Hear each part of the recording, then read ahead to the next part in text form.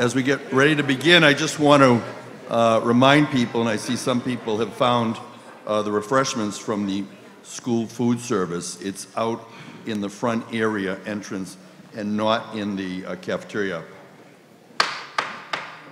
Good evening. It is 7 o'clock, and we are here at Plymouth North High School. I'd like to welcome all of you to this second session of our Plymouth Annual Town Meeting. It's being held live on Monday, April 8th, 2019. We're at Oberry Street. Town Clerk Lawrence Pizer has advised me that we now have a quorum of at least 90 elected town meeting members, and I therefore declare that a quorum being present, the Plymouth Annual Town Meeting will come to order at 7 p.m.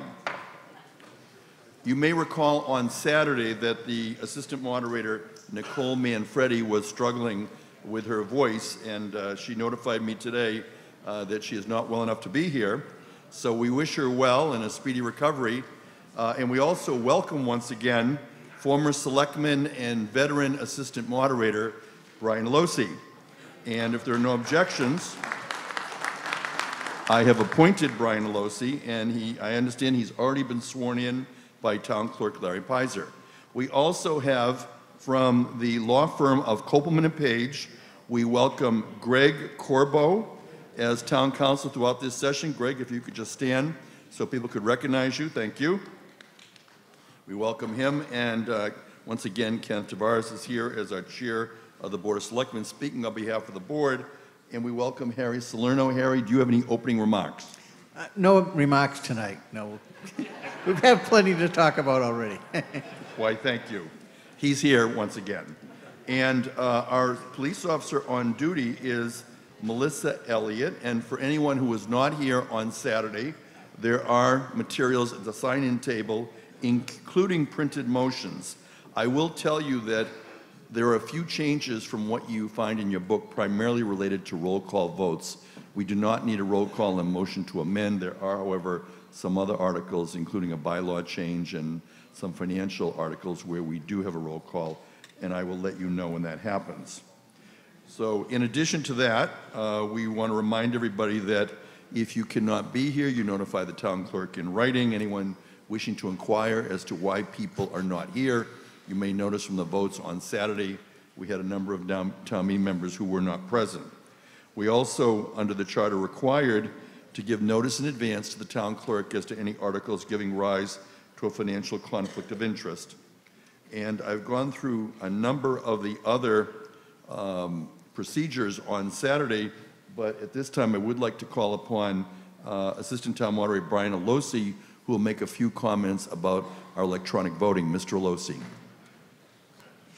Okay, well, I understand that on Saturday you had a preview of using your clicker, but just as a review, I just wanted to show you that the bottom right button is the power button, goes on and off, and that when you vote, the yes is number 1, no is number 2, and abstain is number 3.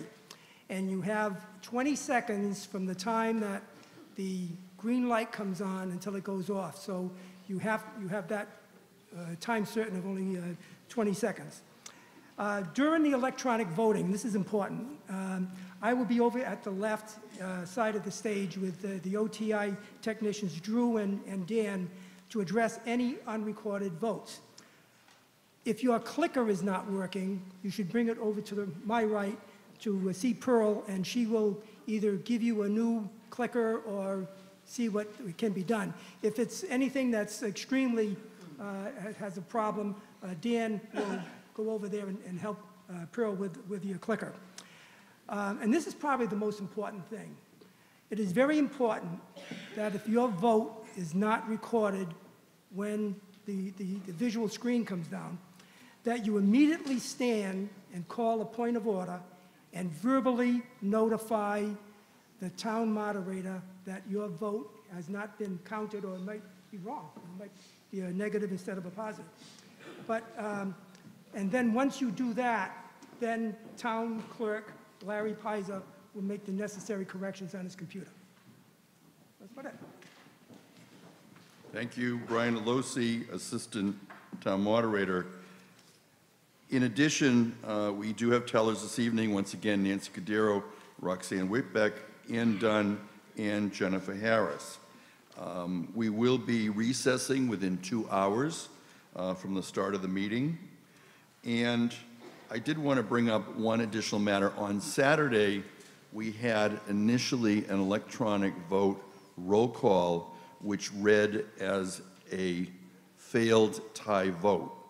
And I just want to explain to town meeting that because a town meeting member got up and indicated that his vote was not recorded and that broke the tie, I didn't get into further discussion about tie votes. But a reminder that under our town charter, if there is a tie vote, then the moderator can choose whether or not to break the tie.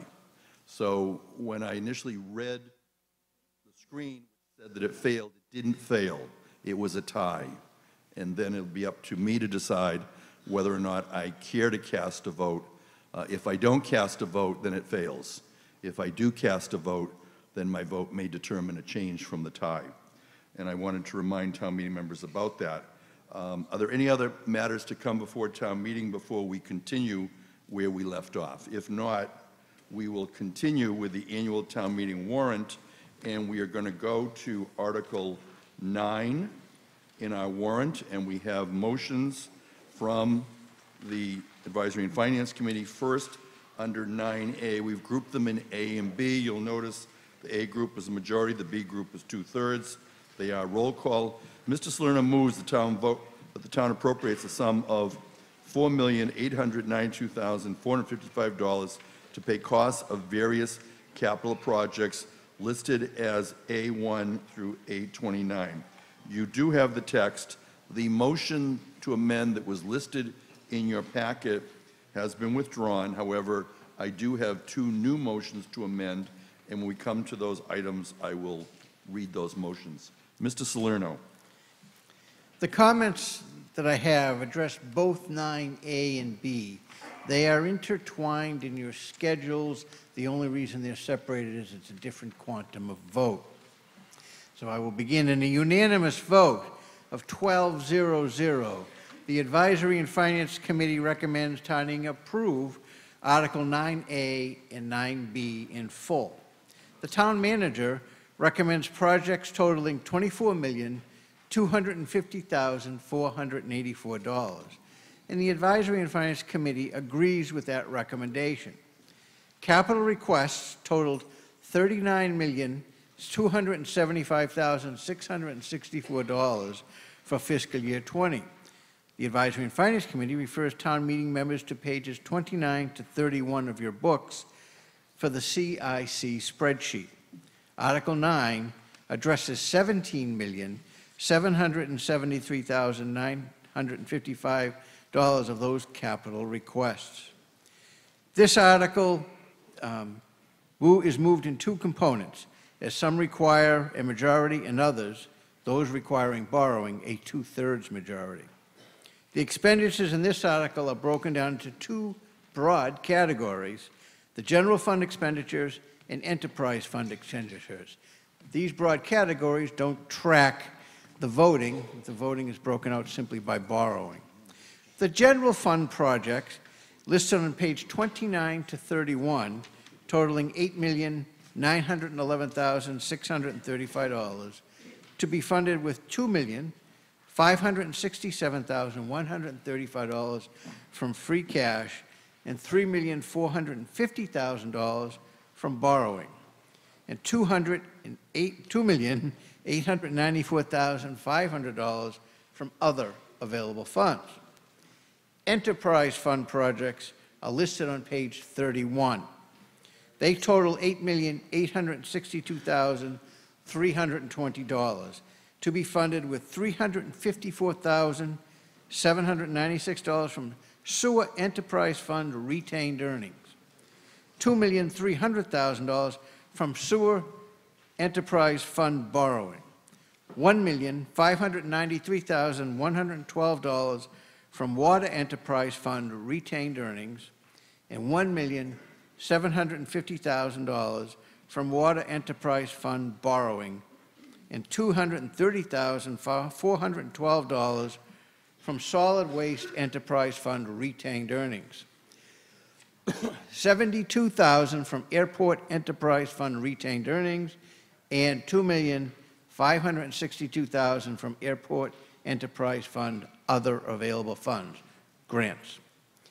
The balance of the recommended capital projects consist of annual town meeting Article 11, road preservation for $5 million of borrowing, annual town meeting Article 12, gravel road improvements of $1 million from the tax levy, and special town meeting Article 9, playgrounds, $476,529 that was from CPA funds. That's it. Thank you, Harry Salerno. The two motions to amend that I have are actually to vote down the proposed items. Normally, I would suggest that town meeting member just speak in opposition. However, in going through Article 9A, we're not going to vote each individual item unless I have a motion. Rather, I will take each one up, see if there's any comments or discussion, and then when we come to the two items being moved by Everett Malaguti, A14 and A28, I will then take his motion. So if there are no further questions, I'm going to begin with A1, and it is the fire station roof replacement and sump pump. Any discussion on item A1? Michael Hanlon.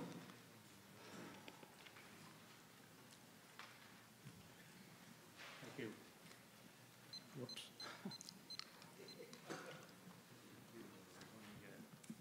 I'll use this one. I wanted to address item A1. The town is requesting $484,000 to replace the roof on fire station number 1. My feeling is it shouldn't cost $484,000 to replace a roof unless there has been significant underlying damage to the structure caused by a lack of proper roof maintenance. We probably could have replaced this roof for something less than $100,000, but because of the damage to the structure that somebody ignored, we now have to spend almost $500,000 to fix it. That should be unacceptable to all of us. The real question we should be asking is, why did this roof get so bad that we have to spend $500,000 to fix it? Why did it get so bad? Why didn't we fix it earlier? Who is responsible for this situation, which clearly needed attention but didn't get it? And how many other buildings are in a similar condition?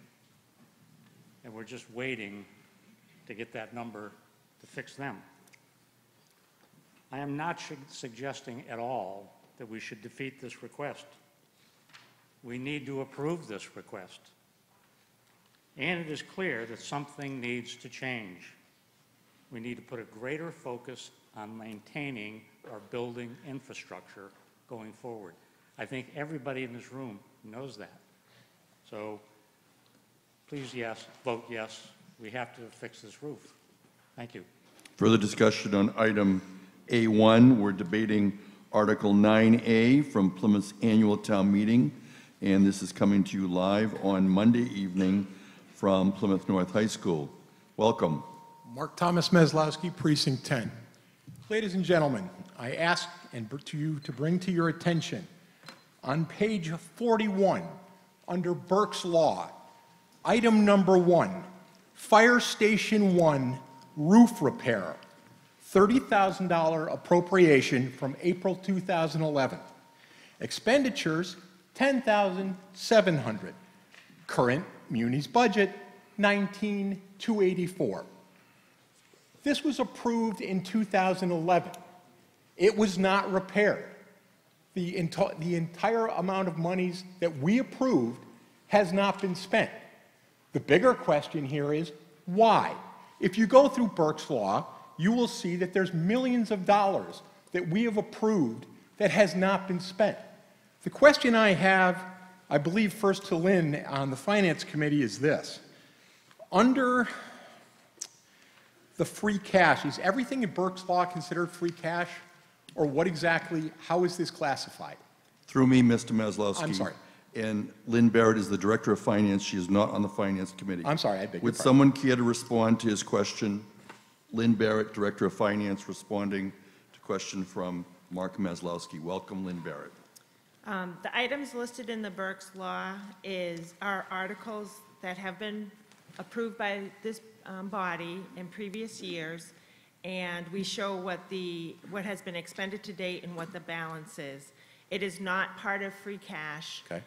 We just recently went through an audit of all of these items with the individual division heads and department heads who are responsible for these items, and most of them, of the projects, are going to be closed out at the end of this fiscal Okay. year, so that money will return to the general fund and it will get added to free cash.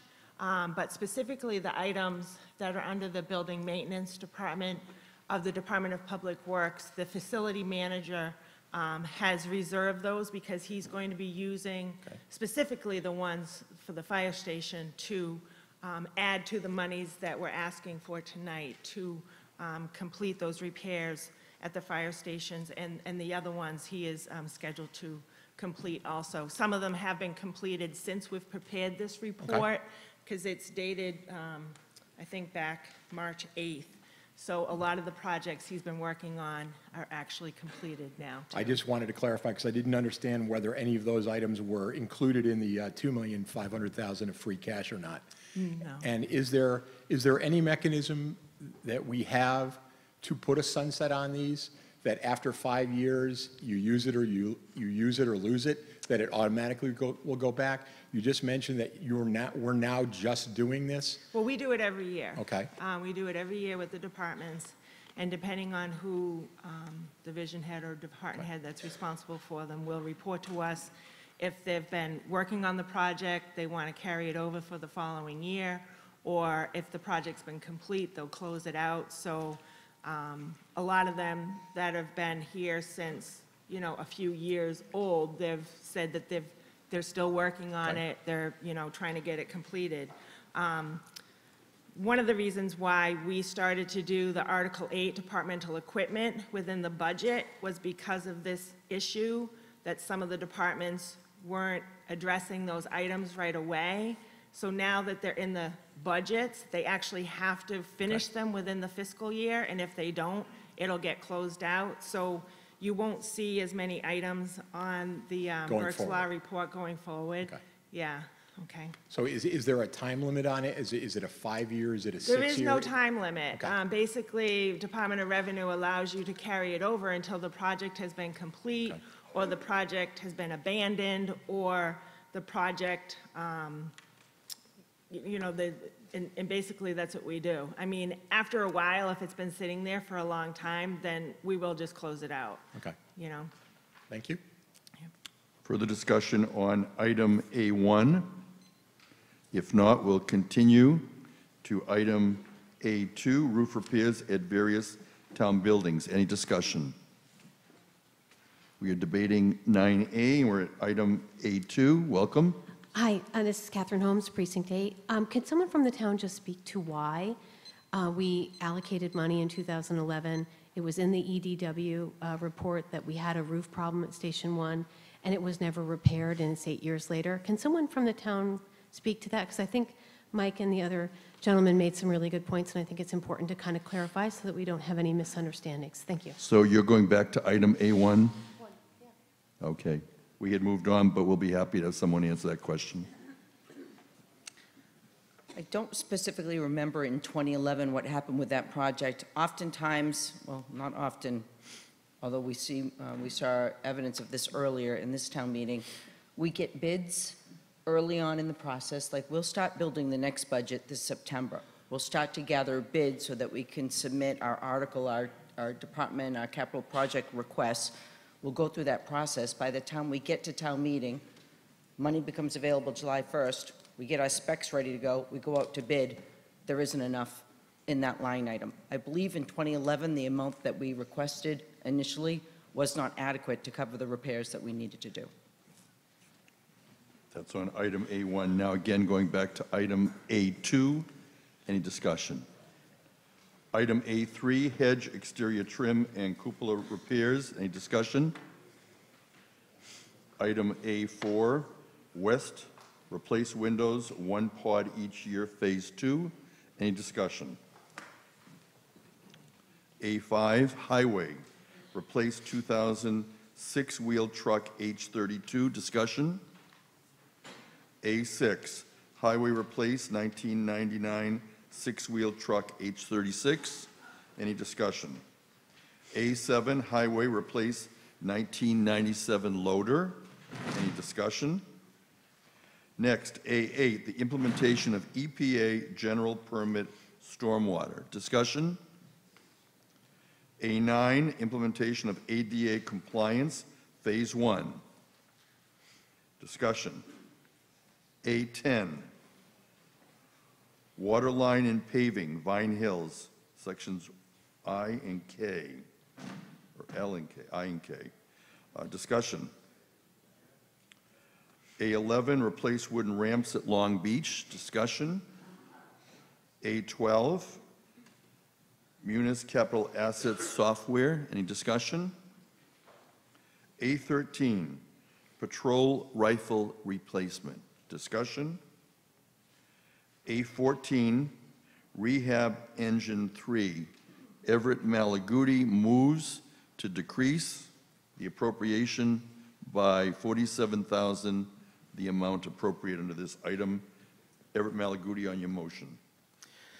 Everett Malaguti, Precinct 1. The rationale for the motion to amend this is because last year at Fall Town Meeting, we spent roughly $700,000 to buy a new engine to replace this engine, and the old engine was to be a backup in case anything happened. I think it's prudent to actually use the engine that we have now instead of fixing up an old one that may not even be used ever again, and to save some of the taxpayer money. Thank you.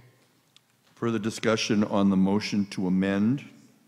If not, I'm going to call for a vote. It's going to be a voice vote. All those in favor of the motion to amend to decrease this item, say aye. Aye. Opposed, say no. No. Doesn't sound like everybody voted. So we're going to practice our first electronic vote this evening. This is on the motion to amend under A14, and it's to decrease Article 9A under A14 by the $47,400.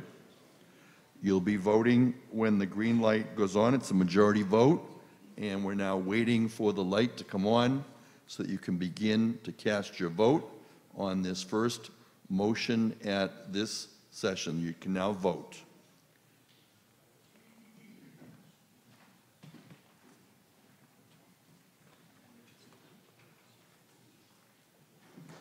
Town meeting members are voting, and they have 20 seconds. We're down to 6-5. We have 135 town meeting members voting. Who are eligible to vote, 111 voted. 68 having voted in favor, 43 in opposition, 0 abstentions. The motion carries. We will therefore decrease the main motion by the $47,400.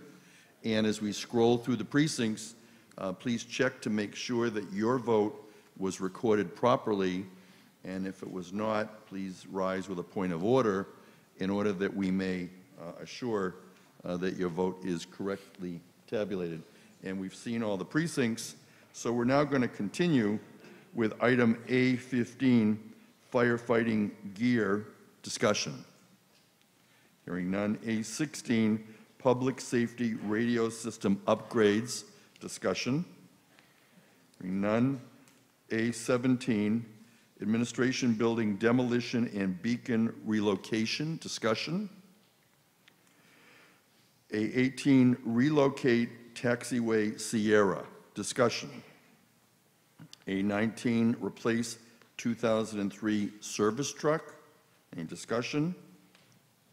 A20, replace 1997 dump truck S58. Discussion?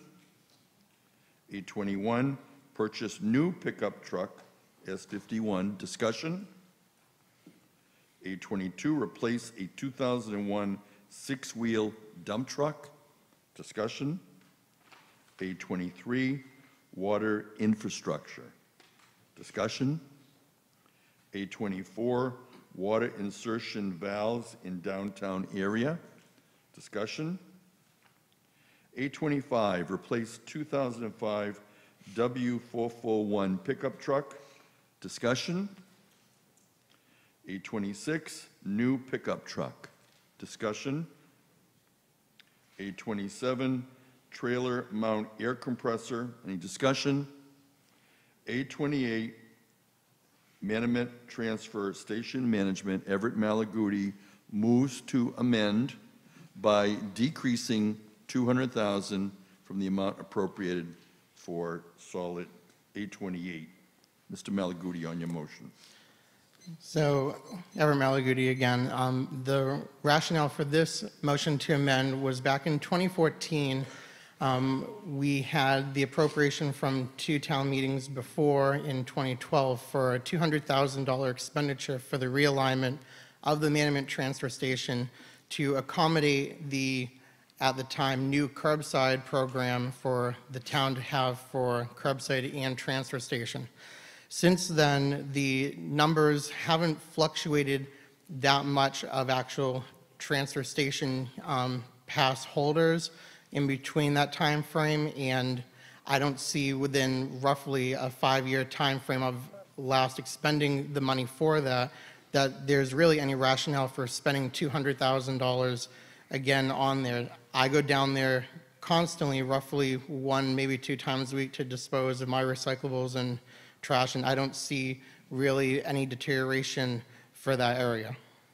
Patricia McCarthy, Precinct 5. I have a question of staff. Could they explain what the $200,000 is going to be used for maintenance? Thank you. Jonathan Beater is the Director, Department of Public Works. Welcome, Mr. Beater. Thank you, Mr. Moderator. Good evening, everybody. So there's a couple of issues at the transfer station that we need to address. We have about 3,400 users. That has remained pretty steady over the past couple of years. First off is the paving. Again, the previous speaker said it's about 5 years old. When we rehab that statement, realignment is the word we used. We just put the binder course of asphalt down. When you do parking lots or road construction, there's 2 layers of asphalt. There's a binder course, which is the thicker aggregate, which provides the structural base, and there's a top, the wearing course, which is the finish, the smaller course of asphalt. The finish was never applied to the transfer station. With the pavement being that old, what happens is the water starts to get into the pavement and will get underneath the stone and start to blow that up. So we really want to protect the investment there and overlay the asphalt and then stripe it accordingly. The other piece is when you drive through into the transfer station on the left is the detention basin. That detention basin has never really stabilized, so we need to really come up with some geotextile fabric and do some plantings in that basin to really hold the earth together. So that's what the request is for, the $200,000, and with that money you'll get a new finished course of asphalt, some striping and some signage, and then the basin on the left will be stabilized. Thank you. And I ask that you support the article. Further discussion? If not, we'll call for a vote. First, a voice vote on the motion to amend from Everett Malaguti to reduce this item by the $200,000 being appropriated. All those in favor of the motion to amend say aye. Aye. Opposed say no. No. Motion does not carry. Item 829, replace 2005 truck 820. Any discussion? Hearing none, we will now have a vote on the main motion as amended. You'll see that originally it was $4,892,455, and the new amount is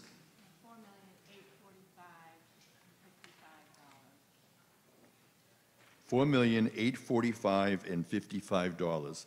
Any further discussion on Article 9A? The amount from free cash is changing.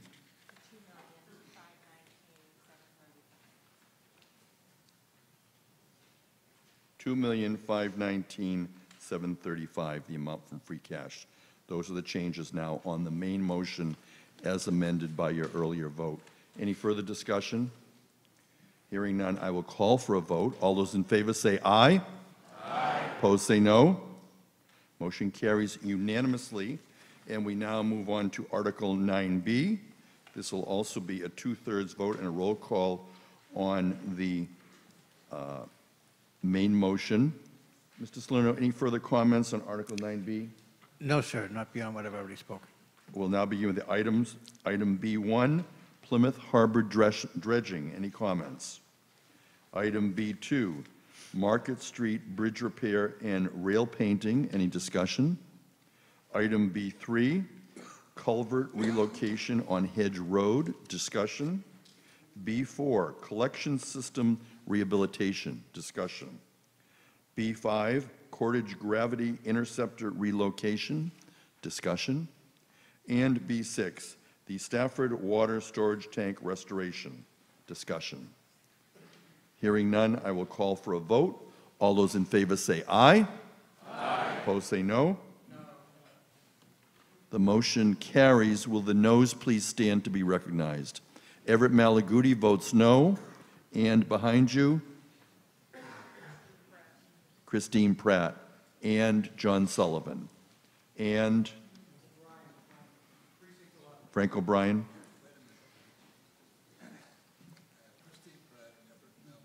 John Sullivan and Mr. O'Brien. And that's it. And the motion passes.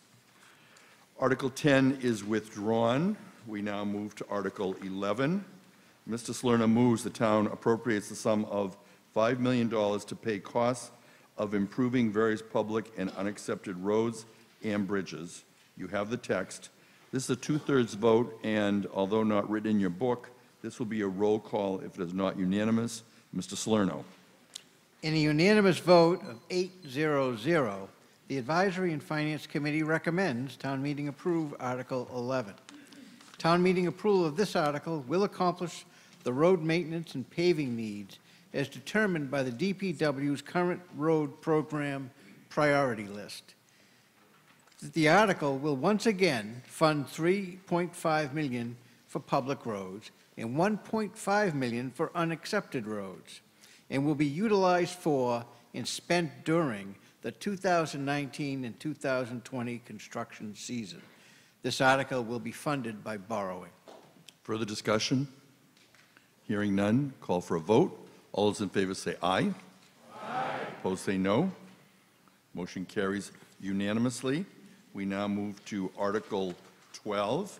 Mr. Salerno moves the town appropriates the sum of $1 million for improvements to public and unaccepted gravel roads, including all costs incidental and related thereto, from the fiscal year 2020 tax levy as authorized by Chapter 112 of the Acts of 2012. It's a majority vote, a roll call. If it is not unanimous, Mr. Salerno. In a unanimous vote of 8-0-0, the Advisory and Finance Committee recommends town meeting approve Article 12. Town meeting approval of this article will facilitate improvements to gravel roads that are both public and unaccepted. Funding will be utilized for and spent during the 2019 and 2020 construction season for anticipated improvements to Chandler Street, Juniper Street, Milford Street, Roxy Cahoon, and Briggs Ave. The town's roads committee is very involved in determining which streets are affected. This article is funded from the general fund. Further discussion? Hearing none, call for a vote. All those in favor say aye. Aye. Opposed say no. Motion carries unanimously. Article 13, Mr. Salerno moves the town vote to accept a sum of money that the state declares available funds as the state's share of the cost of work under General Laws Chapter 90. Said funds to be expended under the supervision of the town manager. This is a majority vote. Mr. Salerno. In a unanimous vote of 12-0-0, the Advisory and Finance Committee recommends town meeting approve Article 13.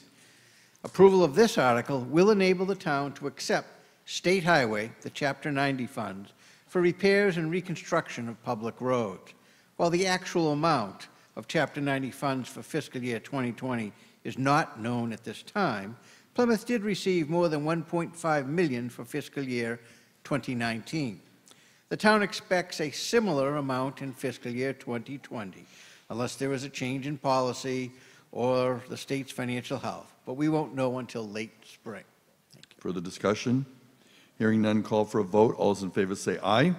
Aye. Opposed say no. Motion carries.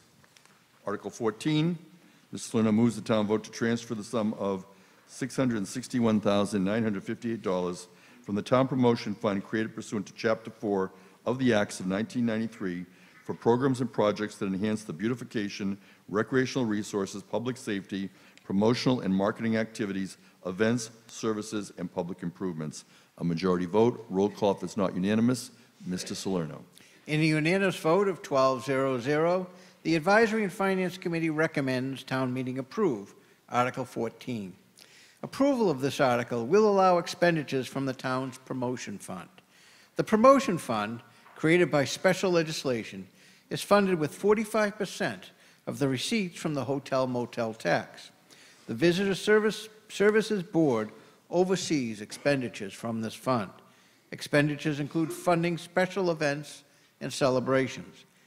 The Town Promotion Fund also is used to pay a marketing and promotions contract with Destination Plymouth, which provides the town with television and print advertising around the country, maintains a waterfront information booth, and provides access to a Destination Plymouth website. Further discussion? Hearing none, call for a vote. All those in favor say aye. Aye. Opposed say no. Motion carries unanimously. Article 15 is withdrawn. That now brings us to Article 16. We'll begin with Article 16A. Mr. Salerno moves the town vote moves that the vote taken under Article 16A of the 2014 Spring Annual Town Meeting for the restoration of the 1820 courthouse as previously amended is hereby amended by reducing the now $2 million borrowing authorization approved thereunder by the sum of $500,000 and transferring the sum of money from the fiscal year 2020 Community Preservation Act annual revenues. A majority vote, a roll call if it's not unanimous. Mr. Salerno. In a unanimous vote of 10-0-0, the Advisory and Finance Committee recommends town meeting approve Article 16A. Town meeting approval of this article will transfer $500,000 from fiscal year 2019 Community Preservation Act estimated annual revenues to reduce the amount of CPC 1820 courthouse debt from $2 million to $1.5 million. This year, as it was last year, the meals tax revenue has been coming in higher than expected. The finance director believes there is sufficient funding for the paydown of this debt over the next few years in combination with CPC funding. This falls within the scope of the meals tax and will preserve some community preservation funds for new purposes in future years. Further discussion on Article 16A? Hearing none, call for a vote. All those in favor say aye. Aye. Opposed say no. Motion carries unanimously. Next, Article 16B. Mr. Salerno moves the town appropriates the sum of $300,000 from the fiscal year 2020 Community Preservation Act annual revenues as a grant to the Plymouth Guild, Inc. It's a majority vote, a roll call if it's not unanimous. Mr. Salerno. In a unanimous vote of 10-0-0, the Advisory and Finance Committee recommends town meeting approve Article 16B. Town meeting approval of this article will grant $300,000 to the Plymouth Guild, DBA, the Plymouth Center for the Arts, for restoration and construction of a connector between Russell Library and the Lindens Building at the PCA, 11 North Street. The renovation will include the construction of an ADA-compliant elevator from the lower level to the second floor and create an entrance with expanded space for programming. The ADA access will expand the functionality of the Center for the Arts. William Cohen is the chair of the Community Preservation Committee. Welcome. Thank you. Bill Cohen with the Community Preservation Committee. We're making a recommendation, the Community Preservation Committee, to town meeting for $300,000 for the alteration to the connector between the two historical resources there on North Street. In 2007, town meeting utilized CPA funds to buy the building and turn it over to the Center for the Arts. And they have been managing the property since 2007. They have been able to raise over $1 million to upgrade the building. The agreement we had with them that the town would maintain the ownership of the land and the Center for the Arts would own the building. They were able to go out and do updates to that building, but now they're taking on a larger operation, trying to open up the building in terms of its access to the lowest level, to the top floor, and also open up the green space in the back and make it more welcoming to the street front. They are here today. I'd like to introduce Peggy Page with the Center for the Arts. She can walk you through on the organization's efforts to date relevant to the project.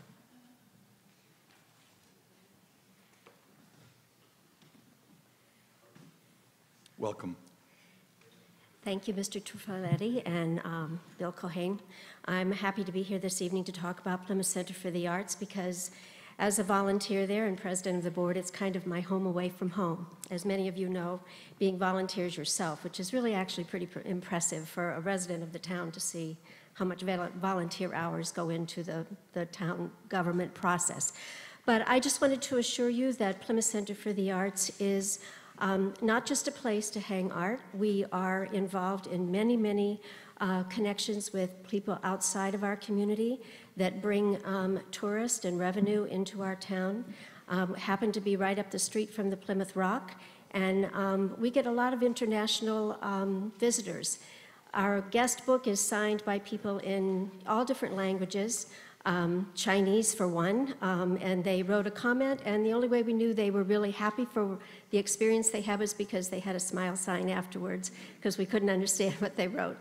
But we partner with everyone around the town area. Our programs are diverse and very inclusive, and the thing that this elevator will do for us, it will allow not only those with obvious physical challenges, but many of us who are going through different stages of our life that need that elevator to get from one floor to the next. So we know that this elevator and this project, which we have tagged Elevate the Arts, is something that is very important for the town. The Arts Center is someplace that has now become a destination for people in Plymouth, and we look forward to inviting so many people here during 2020 and help them enjoy art and actually connect with our town and our history through the art that hangs on the wall. Our artists, it's all original art. We're open 7 days a week, 50 weeks a year, free of charge, and Bill's giving me the cutoff sign. But I'm going to, I could talk on for a long time, but I'm going to introduce you to, yeah, right.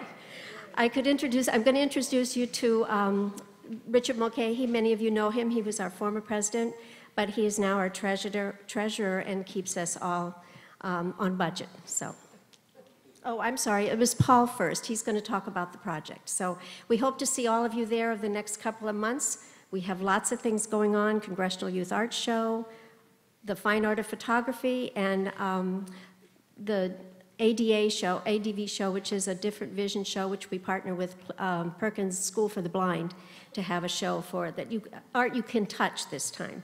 So we hope to see you all there, and thank you for listening to me and considering this article. Thank you.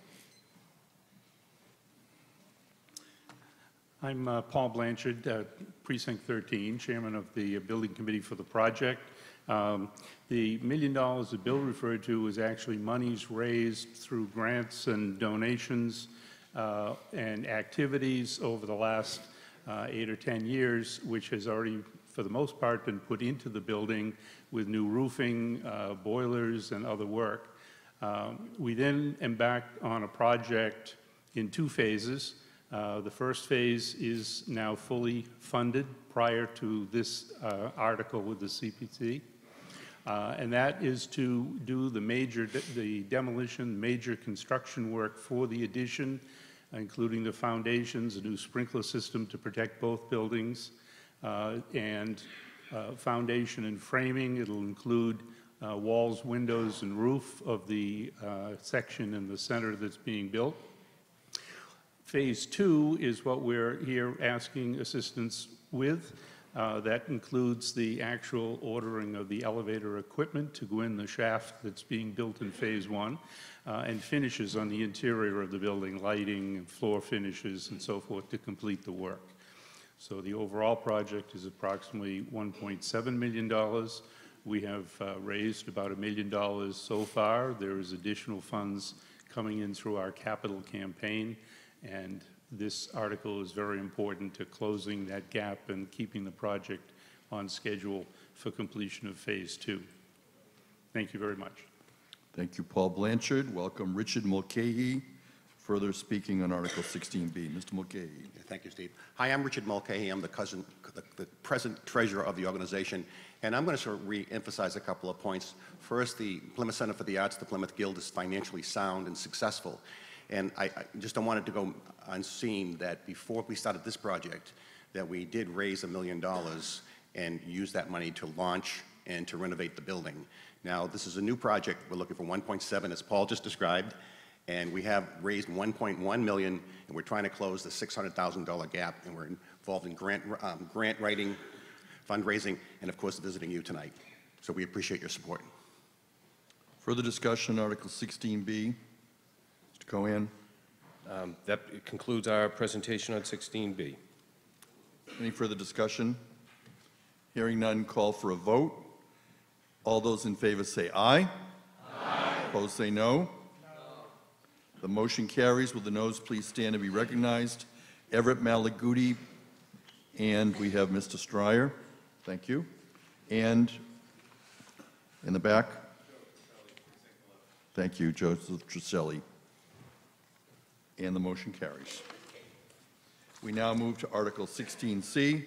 Mr. Salerno moves the town appropriates the sum of $250,000 from the Community Preservation Open Space Reserve for open space and recreational purposes. This is a majority vote and a roll call if it's not unanimous. Mr. Salerno.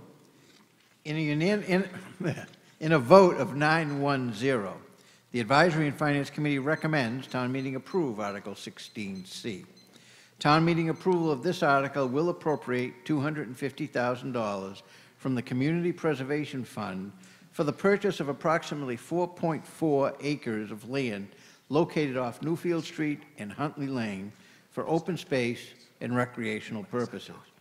This parcel abuts Jenny Pond and is part of the town brook water system.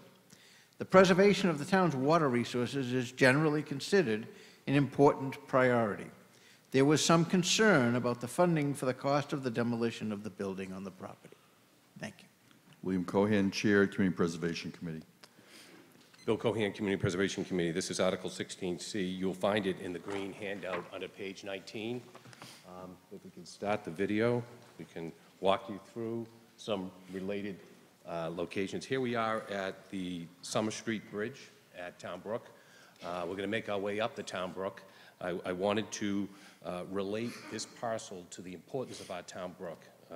Eventually, we're going to be viewing above where this parcel is located. It's a critical part of an overall strategy over the last 20 years that the Department of Marine and Environmental Affairs has been following, taking down dams along our town brook, finding the grant money to do that. The CPC has been working along the town brook all the way as far as Black Cat Road with the headwaters of the town brook, securing the property to Black Cat Preserve a few years back. So we've been going along the Crawley Woods Preserve. There's been numerous land acquisitions, Plimco.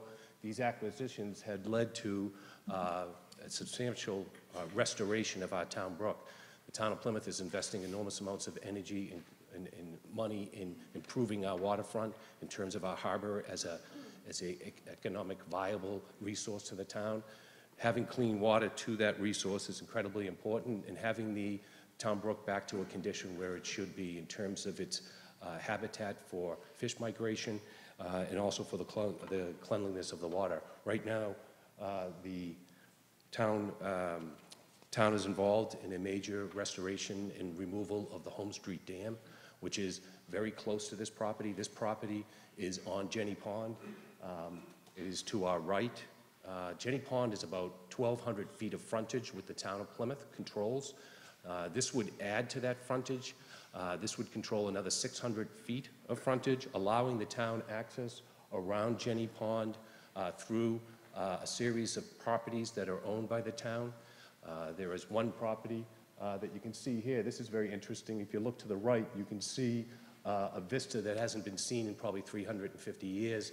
That is a town brook location that's free of any obstructions or dams. So that's a unique view. You saw there for the first time. Over here, we're turning towards Watson's Hill, which is originally called Strawberry Hill. It was the first, it's a historical location controlled by the town. Here is a closer look-up of Watson's Hill. This location is where the Native people signed the first peace treaty with the Pilgrims that lasted nearly 50 years on this hill with Massasoit. Later on, Habermas lived there for nearly 30 years with his family. You can see from this location as we rise up, we look back towards Jenny Pond. As we cross over, you can see straight ahead, just below Newfield House, the parsonage and a path going in. That's the cart path, the driveway that takes you into Huntley Lane, the parcel that we're talking about, which is about 4.5 acres of land. You can see how that side of Jenny Pond is all wooded. This is the parcel that we're talking about. It was privately owned by a family. An individual here in Plymouth worked with the committee to negotiate a price on the property. It appraised for $310,000. The family that controls the property and owns the property is willing to do a bargain sale with the town of Plymouth. They're selling the property to the town of Plymouth for $250,000.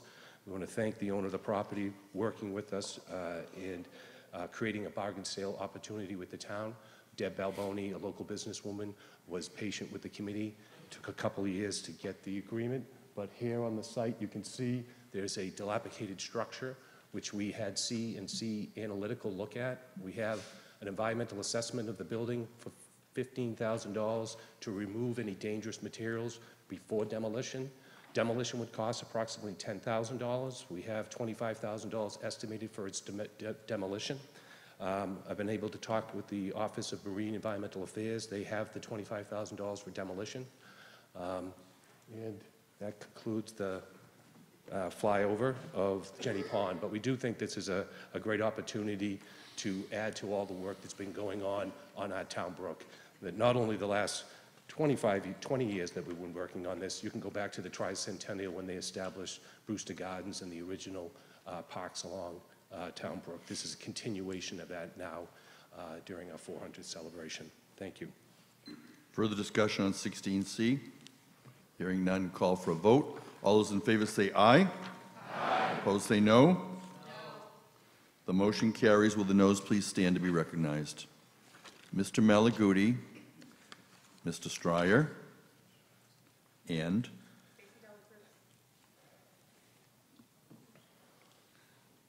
the motion carries. 16D, Mr. Salerno moves the town vote to appropriate the sum of $160,000 from the Community Preservation Fund fiscal year 2020 estimated annual revenues for the creation and/or restoration and rehabilitation of land for open space and recreational use. Mr. Salerno. In a unanimous vote of 10-0-0, the Advisory and Finance Committee recommends town meeting approve Article 16D. Town meeting approval of this article will appropriate $160,000 from the Community Preservation Fund for a full design engineering plan and permits for a new surface area for Town Square.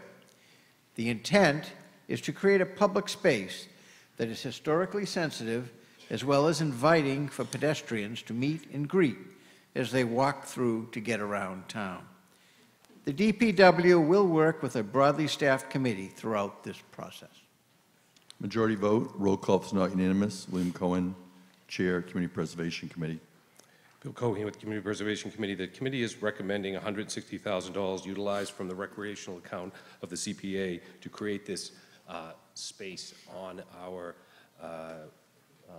actually we're going to roll a video here to give you some indication and orientate you to the location. This is the foot of Water Street.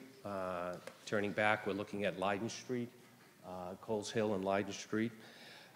This allocation would set aside $160,000, not for another study. We've done numerous studies at this locations over the last 30 years. There's been a lot of time and energy spent by different departments studying this location. This is for engineered spec plans to design so we could go out to bid and actually improve the areas around our Leiden Street and Town Square. The idea is that that over a period of time, there have been different studies that have called for this work to be done. We have invested a great deal of CPA funding in restoration of our town square, our 1749 courthouse, the new National Pilgrim Memorial Meeting House. This restoration work is significant. Adjacent to that, the First Church of the Pilgrimage has done a great deal of work on their facade, and it is time to start to look at the surface area of the town square. The town square was once a very active meeting place and event space in the town of Plymouth. Today we go there and light our Christmas tree, but in years past it was used as a meeting space and events. We think that by looking at the surface area, which was designed in the 1960s with a lot of tar and cement and modern day lighting, was installed, and over a period of time we thought that it would be interesting to look at a plan that would incorporate sensitive historical materials to the location, using at the town square, replacing a lot of the tar and cement with some other materials of introduction of cobble and brick and period lighting and granite and bollards of that nature, so that the town square could have a look, something more than just kind of a sea of tar and cement. This would allow the space to be utilized for more than just the traffic that cars you see utilizing the site. It could be used for events and other meeting locations. So our hope is to utilize this fund in a way that it would allow the town of Plymouth to begin the process of looking at a plan that would allow the town to actually go ahead and move forward. Now, the town has looked at different times trying to find funding for this operation, but every time they presented it to the capital outlay committee felt it wasn't a priority. The Community Preservation Committee believes it's a priority and believes the town meeting should support the restoration of these surface areas to complement the historical nature of the First Street laid out here in North America, along with this town square as we approach 2020. If we do have a plan that is completed, the town will have the ability to pursue grants. The grants would allow the town to find additional funding to actually implement the plan. But this is the first step in that direction by compiling the information that we would need and meet with the different groups that are involved in this discussion. The Historical Commission, the Downtown Steering Committee, all interested parties could weigh in on that discussion so the materials that we use in the design reflect the community's feelings regarding Town Square and Leiden Street. That completes my presentation on. Michael Babini.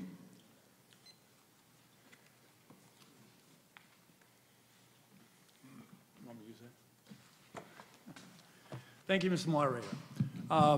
When Mr. Cohen presented this article to our caucus, and prior to the caucus, I had, in my own mind, raised a question about whether or not this actually applies under Chapter 61, under the chapter relative to CPA. So after our meeting, I did ask him where it was, what category it was being presented under. At the time, I noticed that in the actual application to the town, it was not checked off. There are boxes in the application for use. In this case, it's either open space, recreational, historic, or housing. Mr. Cohen informed me that even though it's not checked off on the form, it's being submitted under open space recreation. So I went to the CPA legislation and I looked into open space recreation. What I found was it really isn't related to hardscapes. It's really related to open space that's used in recreation type use. So I looked up into the actual Community Preservation Coalition technicals, into the technical assistance articles section of their website. And here's some excerpts from that. In the summer of 2012, the Community Preservation Act was amended by the state legislation to allow broader uses for CPA funds on recreational projects. Those changes in the CPA allowed communities for the first time to rehabilitate their existing recreational lands and outdoor recreational facilities with CPA. In the CPA statute, under Massachusetts Laws 44B, the definition of recreational land in Section 2 is actually part of the definition of open space as follows. Open space shall include but not be limited to land to protect existing and future well fields, aquifers, recharge areas, watershed land, agricultural land, grasslands, fields, forest land, fresh and saltwater marshes, other wetlands, ocean, river, stream, lake, and pond frontage, beaches, dunes, other coastal lands, lands to protect scenic vistas, and land for wildlife and nature preserves, and land for recreational use. And then it went on to say recreational use is further defined as follows. Recreation use, active or passive recreation use, including but not limited to the use of land, community gardens, trails, and non-commercial youth and adult sports, and the use of land as a park, playground, or athletic field. Because of the specific language included in the above description, it is clear that CPA is designed to fund recreational activities that take place in outdoor, open, and more natural settings, such as parks, playgrounds, and athletic fields, as well as community gardens, hiking and biking trails, and the like. As the Department of Revenue puts it, the CPA is intended to promote outdoor recreational pursuits which take place on open land in a relatively natural setting. Town Square is not open land in a natural setting, relatively natural setting. Other recreational structures, so that you may ask yourself, are all structures on recreational land prohibited under CPA? Not necessarily. Open space area structures and parks like amenities such as pergolas, bandstands, pagodas, walkways, monuments, playgrounds, equipment posts, and the like are definitely in keeping with CPA, so long as those activities take place on land dedicated to recreation. This land is not dedicated to recreation. So my feeling is that this does not comply under this section of the CPA Act. I further checked in and found a court decision, a recent court decision, between the town of Norwell and citizens that filed suit against the town for an appropriation to build a sidewalk in the downtown that would connect parks and recreational areas 30 seconds. within the center. The court found against the town and said that this did not apply to the CPA fund. So they could not use that money to fund sidewalks. One of the proposals under this particular, one of the pieces under this particular proposal is to fund sidewalks, hardscape, road pavement. It's not permitted under this chapter. So I would ask that you not approve this. Thank you, Mr. Fabini. As it is not permitted. Thank you very much. Christopher Houle, Precinct 14. Please speak, Mr. Houle. Just a question. Yes, Christopher Houle, Precinct 14. Just a question for Mr. Cohen.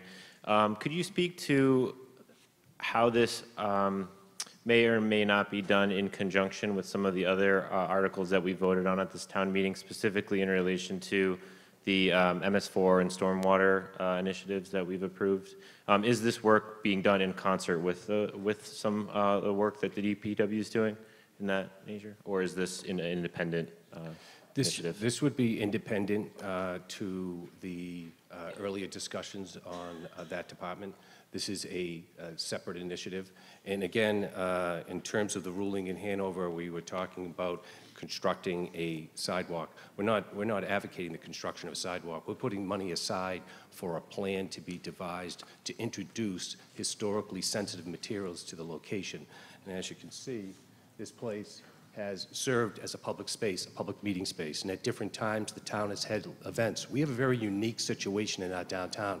We have a town square that's been there for 400 years. It turned into kind of a bad traffic cul-de-sac in the late 1960s. We're advocating that the surface area introduce historical materials so that the community has greater recreational use of this at different points in times and celebrations and activities. It's a very historic location. It's turned in kind of a traffic-y parking situation that only happened in recent years, in the last couple of generations. So we're advocating that it go back to be that public park open space, but obviously respect the fact that cars are operating in the 21st century and they need to get through the square, and at different times they'll be moving around for safety, and fire apparatuses and turning radiuses will all be respected. But at different times, we'd like to see this space be utilized for those events and have materials that reflect the experience when you come to Plymouth, you come to a waterfront, and you're drawn up Leiden Street, you're drawn up to this space.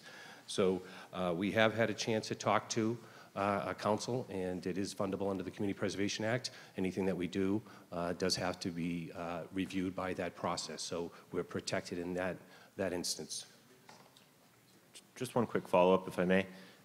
Will the DPW be involved at all in the decision-making process for the materials and design? So it would be the Department of Public Works. I'd leave that to the town manager to decide what department she wants to handle such a project. But JB has been intimately involved in this project and trying to find an opportunity to introduce these materials over a period of time. We call that, when they do prepare this discussion, that the Historical Commission is involved and invited to those discussions, that stakeholders in the community are also invited to that Downtown Steering Committee, that the precinct town meeting members from this location are invited to a discussion, but there'd be community outreach to get people's input about how we introduce materials and how they would operate. We have to deal with the reality that it is a public way and there are buildings abutting it and people are coming and going, and we have to deal with the maintenance issues over a period of time. We're calling for an introduction of these materials at the location. Any further questions, Mr. Hu? Thank you. Samuel Butterfield, followed by Rita Simpson. We're debating Article 16D. Mr. Butterfield.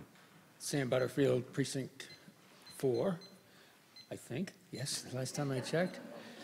Sometimes I agree that Mr. Babini may have a point with respect to the open space or recreation designation, but certainly this has a historic significance that I would say far surpasses any recreational benefit. Why can't this be considered under the historic designation rather than the recreation? The language includes both. Excuse me? The language includes both historical and recreational Right. utilization of funds. We put that in the article for that purpose because Okay. it is a historical surface area, but the materials that we're bringing in is not restoration.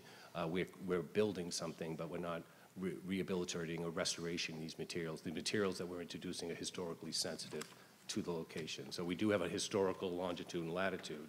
We're trying to improve the surface materials that complement the historical buildings around it by introducing those materials. Right, okay. I just wanted to be clear that Mr. Babini's objection is not going to, does not mean that if you want to vote against that, the article, it shouldn't be based on just that designation because it does still qualify under an historic district or historic definition. That's why we included both. Right. Okay. Mr. Butterfield, it's not only in the warrant, but it's in the motion, the language. Rita Simpson? Please come forward. Rita Simpson, Precinct 10. I just have a question. The $160,000 that we're asking to appropriate is just for the study. How will this be paid for? Anyone care to respond to a question from Rita Simpson as to how we would pay for this Not the following study, but if it's approved. I mean, who's going to pay for what would it cost, $1 million William or Cohan, something? Chair. We have an estimate that would be a couple of $1 million to actually implement the plan. We're not calling for that now, but what we're trying to do is provide the funding to get to a point where you have total engineered spec plans so that you could take it out to a cost estimator and find out exactly what it would cost to implement the plan. At the same time, with something like that, you'd be eligible for a self-help grant or some other park grants to help you apply for funding to help pay for something like this. There's different grants that would be sought after at that time. I don't think we would come back to town meeting without some success on the grant writing front to help implement this program. But that's a discussion at a later date. Right now, we're trying to get to a point where we have something to work with. I do have counsel here that can comment on the legality of what Mr. Babini has spoken and what I've spoken to. Could I finish my questions? Oh, yes. Rita Simpson, Sorry, I thought you. please sorry. continue. You talk the about the floor. hardscape and how things have changed, but changing the hardscape is not going to change the traffic in that area. We have gone beyond, 400 years ago, or even 200 years ago, or even 100 years ago, and the traffic's not going to change. We've got busy intersections, we've got traffic, and even in looking at your current pictures, they look good compared, no, not the old ones, the new ones. They look good compared to what Burial Hill looks like. And if I was going to spend any more CPC funds for the historic preservation of the town, based on what we heard at Saturday's meeting, I think it should go to Burial Hill and repairing that, because that is a piece of our history. Right. And I just don't think changing the hardscape is going to change the traffic. I don't think it looks that bad. But I certainly think if we were going to spend more CPC funds, $165,000 for a study would repair how many more stones in that Burial Hill? Because there's about $140,000 left of CPC funds from the last go-around. And if we could have that $160-some thousand to work on Burial Hill, we would do a lot more for the historical significance of this town. And I agree Richard, with you. well, I don't know if there's a question. well, Excuse me, Mr. Corbin. Did you have a question for him? Or was that a comment? That, and I want to know what it would cost. You spend $165,000 for a study. Who's going to pay for what the study produces? Us coming to town meeting and approving $2 million from the town budgets or from DPW or someone to fix this? We're not proposing that now, and if we were ever to come back to town meeting to implement this, it would be as a combination of successful grant writing to actually implement it. But the CPC has committed nearly $500,000, over $500,000 on Burial Hill in the stone restoration. We believe that Burial Hill is an important component to our town square. It is the entrance to Burial Hill. So as people come into our town square and make their way up to Burial Hill, they're experiencing this in association with that historical resource. We feel that this work on Leiden Street and Burial in Town Square complement Burial Hill and the experience of going into it from that location. Not if you go into it and the Burial Hill doesn't look good. Thank you. Richard Neely. We're debating Article 16D. Mr. Neely. Yes, Richard Neely, Precinct 15. You will all remember this area where we voted several $100,000 for the courthouse, where we voted $2.6 million for the church. Now we're saying the road is a historic shrine. I respectfully disagree. Michael Babini, we're debating Article 16D. Bill said that it would qualify under historical. I believe it's clear that it doesn't qualify under historical. It doesn't meet the guidelines for historical preservation. Is that correct, Bill? Well, we've included both recreational and historic. That's not my question. And I have counsel here to comment to that. Fine. I believe the question earlier was, and Mr. Cohen responded that it was within the warrant language as to historic. And I would just tell you that the motion before you is to appropriate the money, and it says for the rehabilitation of land for open space and for historic preservation. So both aspects of the act are included in the motion. Qualifies neither one, I don't believe, Mr. Thank you. Matthew Tavares. We're debating Article 16D. Matt Tavares, Precinct 4. In respect to Mr. Babini's comments on the historical or recreational, and there was a very long definition of recreational, but I guess my question would be to, and perhaps, I don't know if it's Mr. Kahane or if it's someone else from the town, when we do, we have moved the town, I guess it's called the community tree now, the Christmas tree, down to the town square there. Wouldn't that be considered a recreational gathering of residents, which is attended by thousands as I last saw it? I think, Mr. Cohen, responding. To answer that, I'd like to allow town council to respond to some of the questions associated with it. Yes, we have town council with us this evening, further responding on the statutory interpretation. This is Greg Corbo, Coleman and Page. Welcome, Mr. Corbo. Thank you, through you, Mr. Moderator.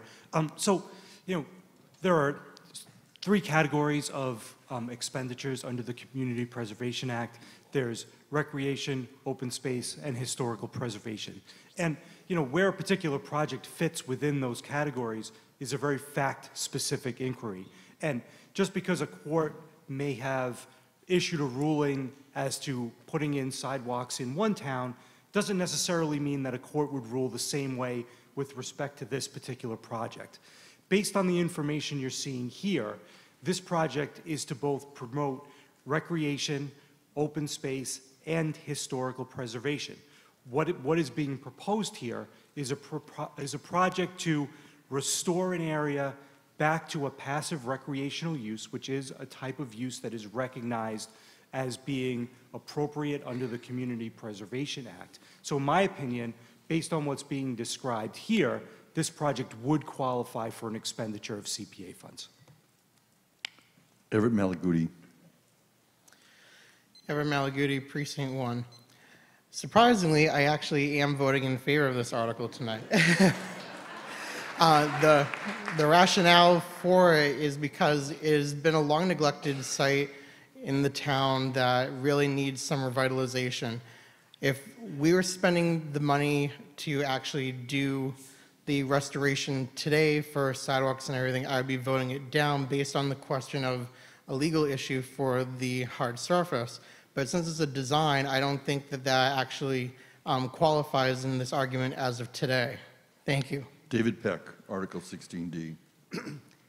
Just a question for David Peck, Precinct 4.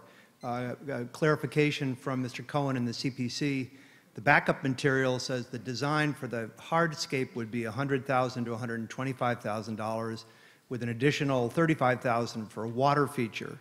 I remain to be convinced whether we need a water feature or not, but should we not, how would the full 160 be used rather than the 125 the backup material is requesting?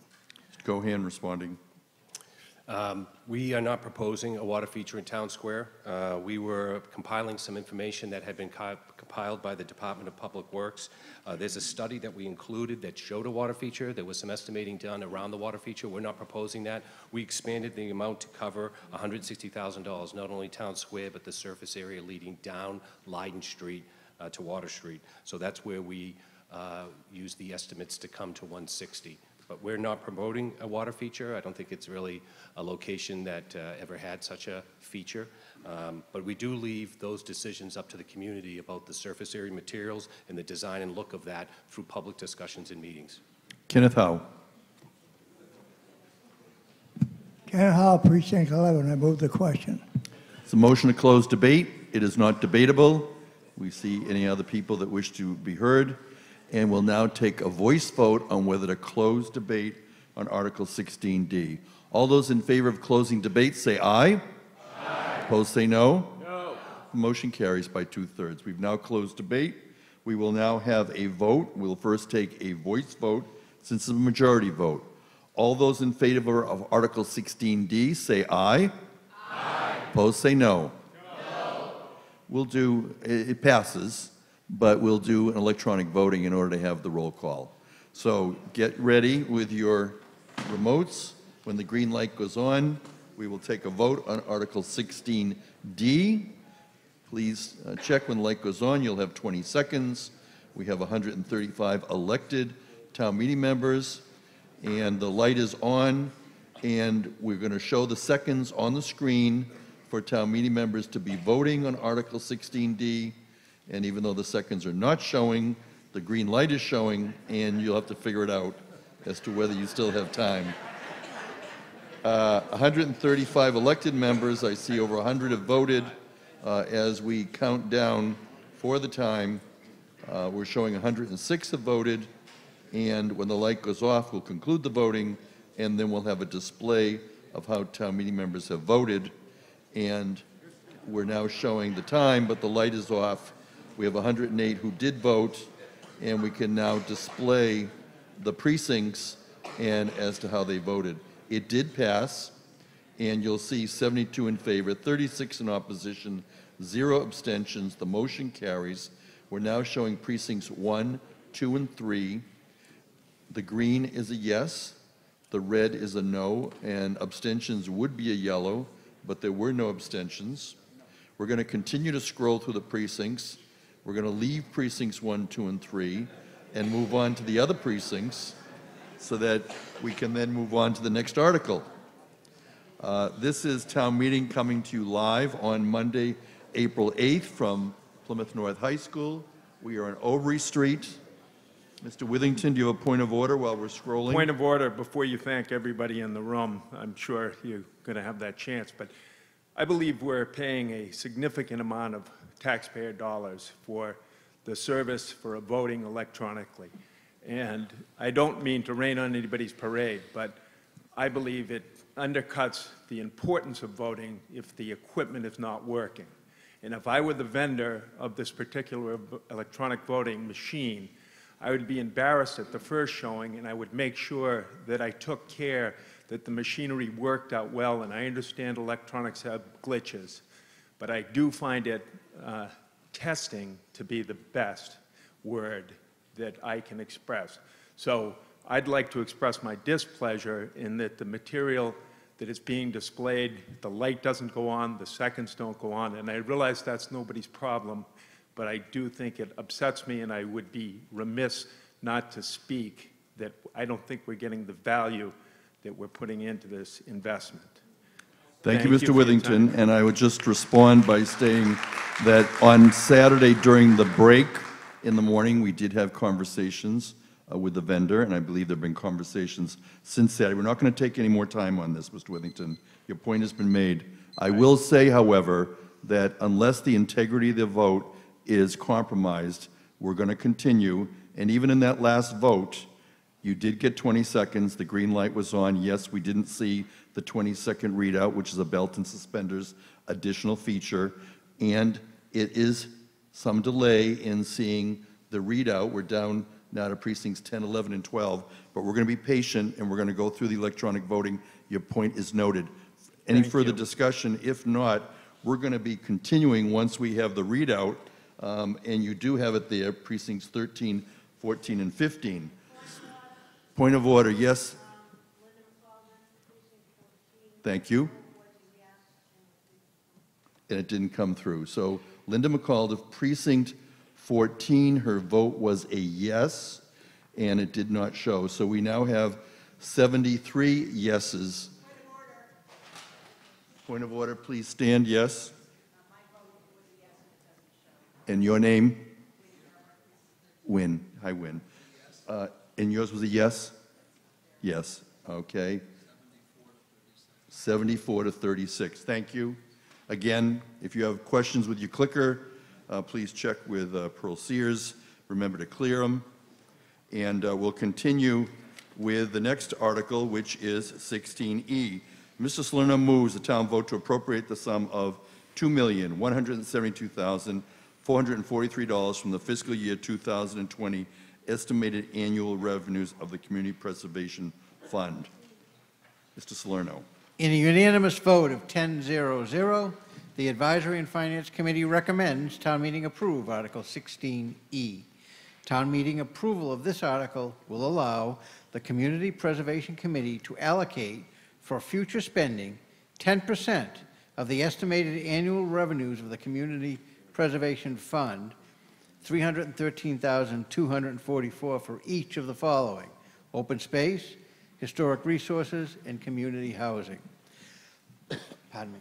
Also, $125,298, 4% of the estimated annual revenues of the CPA will be set aside for funding administrative and operational expenses and $60,000 for interest on debt. The balance of the annual CPA revenue will be held as a reserve balance, which can be used for any CPA purpose at future town meetings. Further discussion? Hearing none, call for a vote. All those in favor say aye. Aye. Opposed say no. Motion carries. Will the no please stand to be recognized? John Sullivan. Thank you. We'll now continue with Article 17. Mr. Salerno moves the town vote to accept the provisions of the General Laws, Chapter 59, Section 5, Clause 54, to allow the town to establish a minimum value not in excess of $10,000 for personal property assessments, and further to establish such value. It's a majority. It is not a roll call, Mr. Salerno. In a unanimous vote of 8-0-0, The Advisory and Finance Committee recommends town meeting approve Article 17. Town meeting approval will formalize this long-standing practice. Dale Weber. Thank you, Mr. Moderator. Dale Weber, Precinct 3. Could I get clarification, please, on the language of this article as to if it establishes a $10,000 minimum criteria for all businesses and properties that have personal property, or that if the value of that personal property is less than $10,000, there will be no tax? Anyone care to respond to a question from Dale Weber? Ann Dunn, she is the Director of Assessing, and she is here to respond on Article 17. Welcome, Ann Dunn. Thank you. Thank you, Mr. Moderator. Into the The mic. recommendation that I have currently is for a $1,000 minimum. You could have $10,000. I need to grow.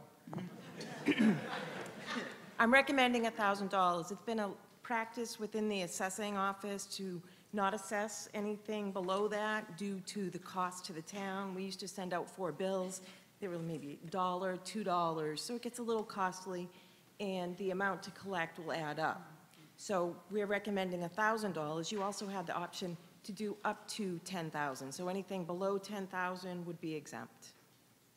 Further discussion, Christopher Houle.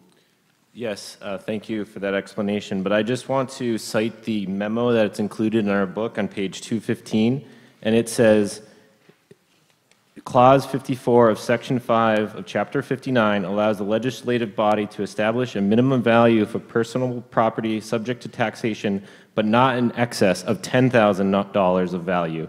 It has been a long-standing practice to use $1,000 as the minimum. So my read of that is that you will be increasing the taxation from anywhere between $1,000 and $10,000 per the language that's included in the memo. Could you please either, one, clarify that, or two, if we're actually voting on the memo, I would encourage the voters to not approve this and wait for a revised memo that meets what you just said up here at the microphone. So that statute allows you to go up to below 10,000. You cannot go beyond 10,000 as an exemption. The practice we have used is a $1,000 minimum for the personal property to be taxed. So you cannot go in excess of the $10,000 taxation. It has to be below that. My recommendation is $1,000. Further comments, Mr. Houle? Yes, I mean, on Article 17 in the motion packet that we have, that number also cites not in excess of $10,000. So the way I read this is that there's no certainty as to what we'd actually be taxed on between that $1,000 and $10,000. So I would encourage this, all the town meeting representatives to vote no on this and wait for a more formalized proposal at a future town meeting that more explicitly states the specific taxation rates, because this is extremely uncertain between $1,000 and $10,000 per the language that's included in this book. Mr. Houle, would you care to make a motion to amend to change that from 10,000 to 1,000? No, I do not. Further discussion? Hearing none, call for a vote. It's a majority vote. I'll first do a voice vote. All those in favor say aye. Opposed say no. No. Chair is in doubt. We will do it by roll call. Please get ready to vote electronically. When the light goes on, you'll be voting on Article 17 as printed in your motion book. And when the light goes on, you have 20 seconds in which to vote. And the light is on, the seconds are on. You'll see the seconds counting down. We're voting on Article 17. We have 135 elected town meeting members. On the bottom of the screen, we're showing the number of members who have voted. I see that there's some members not seated, but we're doing the voting, and we're down, and we've completed, and we have 111 of 135 voted. It failed. 46 voting in favor, 64 in opposition, 1 abstention. You'll see the screen. We're at precincts 4, 5, and 6. As we scroll through 7, 8, and 9, we are watching on Article 17 to make sure that all votes have been recorded and that they've been recorded properly. And we finish with 13, 14, and 15. Those are the displays of the votes for the article, and we now move on to Article 18. We have a motion from Mr. Salerno. Town vote to authorize the Board of Selectmen to petition the General Court for special legislation. Has to do with the appointment of a duly licensed physician. Mr. Salerno. In a vote of 8-4-0, the Advisory and Finance Committee recommends town meeting approve Article 18. Town meeting approval of this article will amend Section 7, Board of Health 3-7-1, to add, one of the members shall be a duly licensed physician, provided that such person is reasonably available for appointment to carry out the duties of the position. The Advisory and Finance Committee feels that, when reasonably possible, the addition of a physician to the Board of Health would be an asset for the town. Those voting against generally felt that this rule properly belonged in the town's bylaws. Since it is not a state requirement, it did not seem reasonable to shackle the committee with a charter rule that cannot be easily undone or temporarily overruled. Brigitte Keene, Chair, Plymouth Board of Health, welcome. We're debating Article 18. Thank you, Mr. Moderator. Good evening. Article 18 is about a physician as a standing member of the Board of Health. Article 18 is not about charter versus bylaw, as you may read in the minority position. Through Charter Committee consultation, and because the composition of the Board of Health is in the charter, the amendment belongs in the charter. Please let me be totally open here. You listened to Senator DiMacedo speak Saturday about the opioid addiction problem in Plymouth, and Dr. Sorensen speak about the 9,000 school nurse visits per month, some of them serious. The Wednesday and Saturday Old Colony Memorial front page stories were about active measles from a tourist visiting our town. It's not my intent to fearmonger, but to be clear, measles, if not acted upon quickly by your health department, can be deadly. You may not know that the school nurses, by state law, report to the public health department. Article 18 is about the ability of the Board of Health to quickly address the health needs of this growing community, a community actively attracting tourists as its revenue model. Soon, hundreds of thousands of tourists, hopefully, will arrive from all over the world during the 400 celebration. Healthcare is complex, but this concept is not. A physician's full prescriptive authority does not reside in any other healthcare provider that could be appointed to the board. In many cases, the board and department are working with the State Department of Public Health, which is led by a group of physicians. A peer-to-peer, physician-to-physician interaction allows the Plymouth Health Department and the board to move quickly to resolve crises. The Department of Public Health and the Board of Health agree on the need for a physician as a standing member on the Board of Health. This is a forward-thinking request as your town grows. I am requesting that you also agree. Please vote yes on Article 18. Thank you. Further discussion? Hearing none, call for a vote. All those in favor say aye. Aye. Opposed say no. No. The motion carries, and we will do it by electronic voting to have the roll call. I think there are enough no's.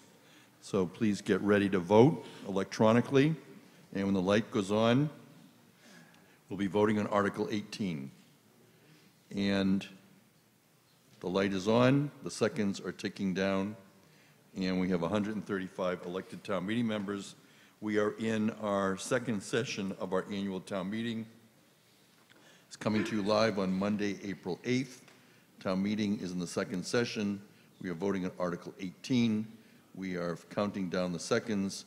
We've completed, and we have 109 of 135, 88 voting in favor, 21 in opposition. It passes. We have 0 abstentions. You'll see that we're scrolling through the precincts so that town meeting members can be assured that their vote was recorded correctly. We're now at precincts 10, 11, and 12. We do have 15 precincts in Plymouth And that completes Article 18. Article 19. Mr. Salerno moves the town will vote to amend general bylaws, Chapter 120, noise, as provided below. You have the text. It's a majority and a roll call. Mr. Salerno. In a vote of 10-0, the Advisory and Finance Committee recommends town meeting approve Article 19. Town meeting approval of this article will amend Chapter 120, noise, of the general bylaws. The change allows activities of town, county, state, or federal agencies between the hours of 7 p.m. and 7 a.m. as requested by the Department of Public Works. Those opposed express concern about early morning noise. Thank you. Further discussion? Hearing none, call for a vote. All those in favor say aye. Aye. Opposed say no. No. The motion carries. We'll now have another roll call vote. Get ready to be voting roll call on Article 19. When the light goes on, you'll begin voting. You'll have 20 seconds in which to vote. You now can vote. We have the 20 seconds being counted down for the 135 town meeting members. This is the majority vote. It did pass, but we are now doing a roll call since it was not unanimous. We're down to 7 seconds. We have over 110. We have 110 town meeting members who have voted this time, and it is shown 111. It passes. We have the vote 90 in favor, 21 in opposition, 0 abstentions. We're now scrolling through the precincts. We're at 4, 5, and 6. We're going to scroll through all 15, 7, 8, and 9. And we're giving town meeting members an opportunity to record, make sure their record is correct. 10, 11, and 12, and finally 13, 14, and 15. And we now move on to the next article, which is Article 20. Mr. Salerno moves the town vote to accept and allow, and you'll see the streets here. It's a majority vote. Mr. Salerno. In a unanimous vote of 8-0-0, the Advisory and Finance Committee recommends town meeting approve Article 20. Town meeting approval of this article will accept the 21 roads listed in the warrant language as public ways. These roads have been reviewed and approved by the Roads Advisory Committee for acceptance and layout establishment. Discussion? Hearing none, call for a vote. All those in favor say aye. Aye. Opposed say no. Motion carries. Article 21. Mr. Salerno moves the town vote to authorize the Board of Selectmen to acquire by gift, purchase, eminent domain or otherwise 4,657 plus or minus square foot parcel of land. It's a majority vote. Mr. Salerno.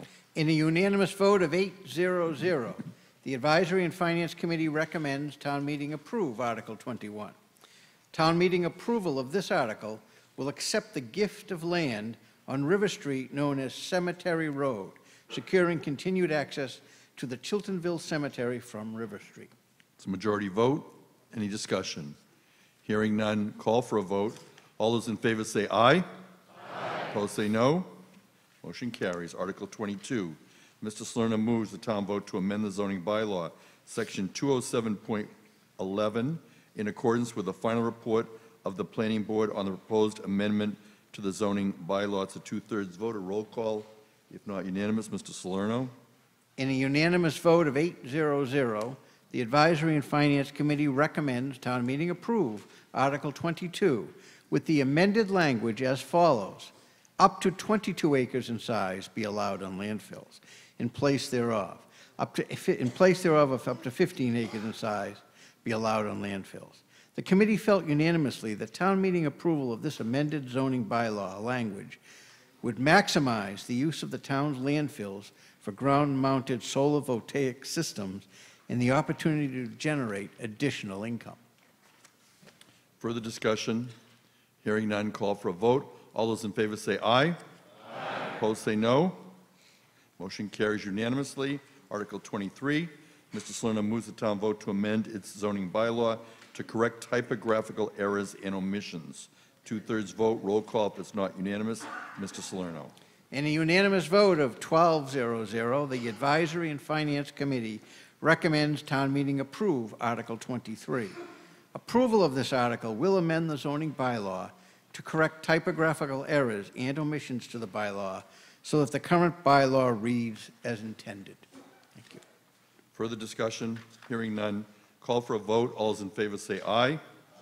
Opposed, say no. Motion carries unanimously.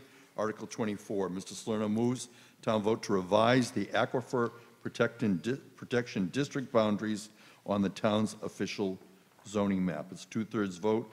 Roll call if it's not unanimous. Mr. Salerno. In a unanimous vote of 12-0-0, the Advisory and Finance Committee recommends town meeting approve Article 24. Approval of this article revises the town's official zoning map to add the Red Brook Development's Zone 2 to the town's Aquifer Protection District as required by the Massachusetts Department of Environmental Protection wellhead protection process. Further discussion? Hearing none, call for a vote. All those in favor say aye. Aye. Opposed, say no. Motion carries unanimously.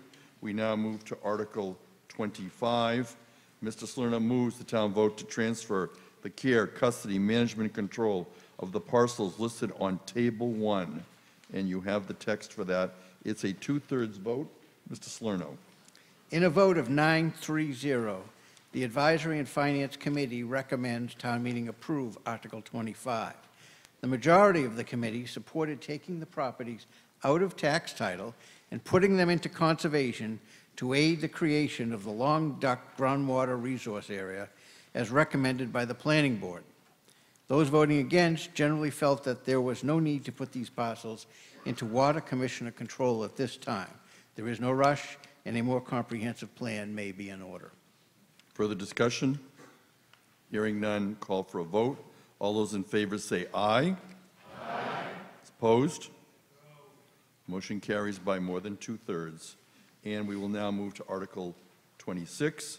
Mr. Salerno moves the town vote to transfer the care, custody, management, and control of the parcels listed on Table 2 and 3. It's a two-thirds vote. Mr. Salerno. In a vote of 11-1-0, the Advisory and Finance Committee recommends town meeting approve Article 26. The majority of the committee supported taking the properties out of tax title and transferring them to the Water Commissioner for the dual purpose of providing aquifer protection through the creation of the Long Duck Groundwater Resource Area and protecting a potential future well site as recommended by the Planning Board. Further discussion? Hearing none. Call for a vote. All those in favor say aye. Aye. Opposed say no. This motion carries unanimously. And we now move on to Article 27. Article 27 has been withdrawn. Article 28, I have no motion. Hearing no motion, I declare no action. This town meeting is in recess for 15 minutes. There are refreshments at the front of the building.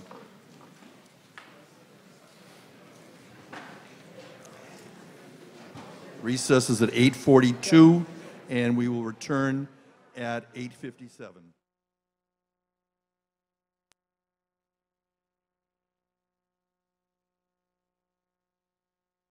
I'd like to invite town meeting members to now take your seat.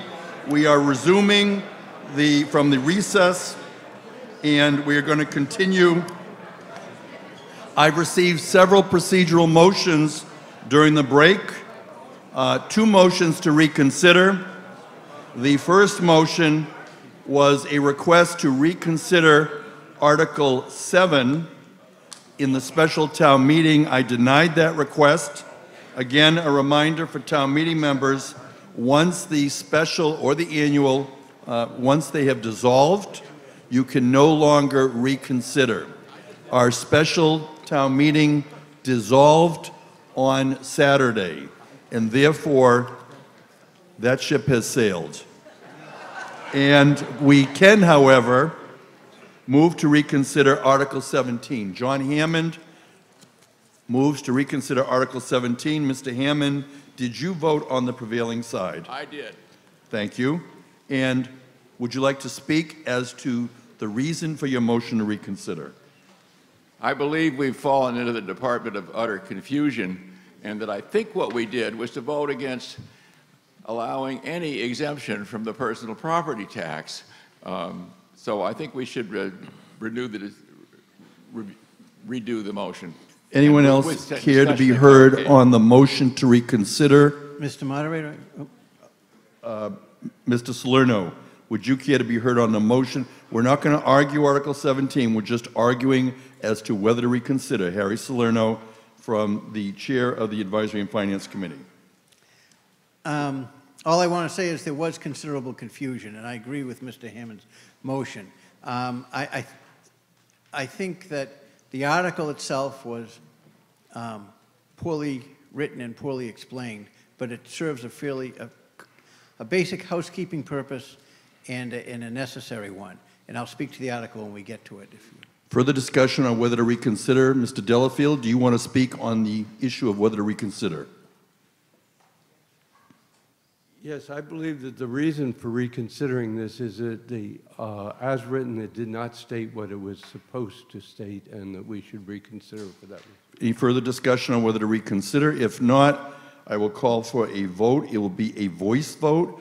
It can be a majority vote. I will now call for a voice vote on whether to reconsider Article 17. All those in favor say aye. Aye. Opposed say no. No. Motion carries. We will now reconsider Article 17. Do we have 7 members who question the vote? 1, 2, 3, 4, 5, 6, 7. 7 question the vote. We'll now vote electronically. Get ready to vote on the motion to reconsider. This is a majority vote, and when the light goes on, you'll be voting as to whether to reconsider Article 17. And when the light goes on, you'll have the opportunity. It's a procedural motion. It's a motion to reconsider an article. Please vote. You have 20 seconds as to whether you want to reconsider. We have 135 elected town meeting members. Town meeting members are now acting on a procedural motion to reconsider. It's to reconsider Article 17. We have 5 seconds in which to vote. Town meeting members are completing the voting. 105 town meeting members have voted on this procedural motion, 70 voting in favor, 36 in opposition, 0 abstentions. The motion carries. You can look at the screen, but we're going to continue. Mr. Salerno. I apologize at the beginning for not explaining this correctly up front. Perhaps I didn't quite pay enough attention to it as a housekeeping item. The town presently practices by having a $1,000 minimum property exemption from personal property taxes for businesses. It is not a $1,000 tax. It's $1,000 worth of property. Businesses are taxed on their personal property just like their real estate. It's the same rate. But if somebody's got a computer and a telephone, the cost of that isn't worth administering the cost of assessing that personal property tax. So the state statute allows towns to set a minimum property value exemption. The town of Plymouth has been operating with a $1,000 property value exemption for years. But in looking, they were unable to find the statutory authority for doing it.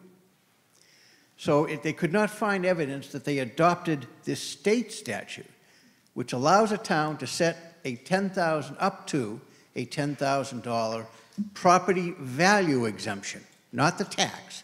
No one would waive a $10,000 tax or even a $1,000 tax. It's the value of the underlying property multiplied by the tax rate. So it's not worth the cost of administering these small items. The town does not intend to change the $1,000 exemption that it's operating under. What it wants to do is have the statutory authority for continuing to do what it already does, and avoids the administrative cost of a $6 personal property tax bill that you have to assess the value of and administer it through the office and mail it out and then try to collect it. It's not worth the effort. It's a losing proposition. So they're trying to reach, all they want to do is get the statutory authority to do what they've already been doing for years. Further discussion on Article 17? Yes, Mr. Delafield.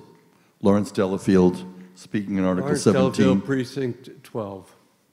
I don't believe that as written, it's stated as it's intended to state, and I recommend that we amend it to state that we are setting a minimum of $1,000 as a body, as I feel we should set up the minimum value. So I would like to make a motion that we amend it to read that.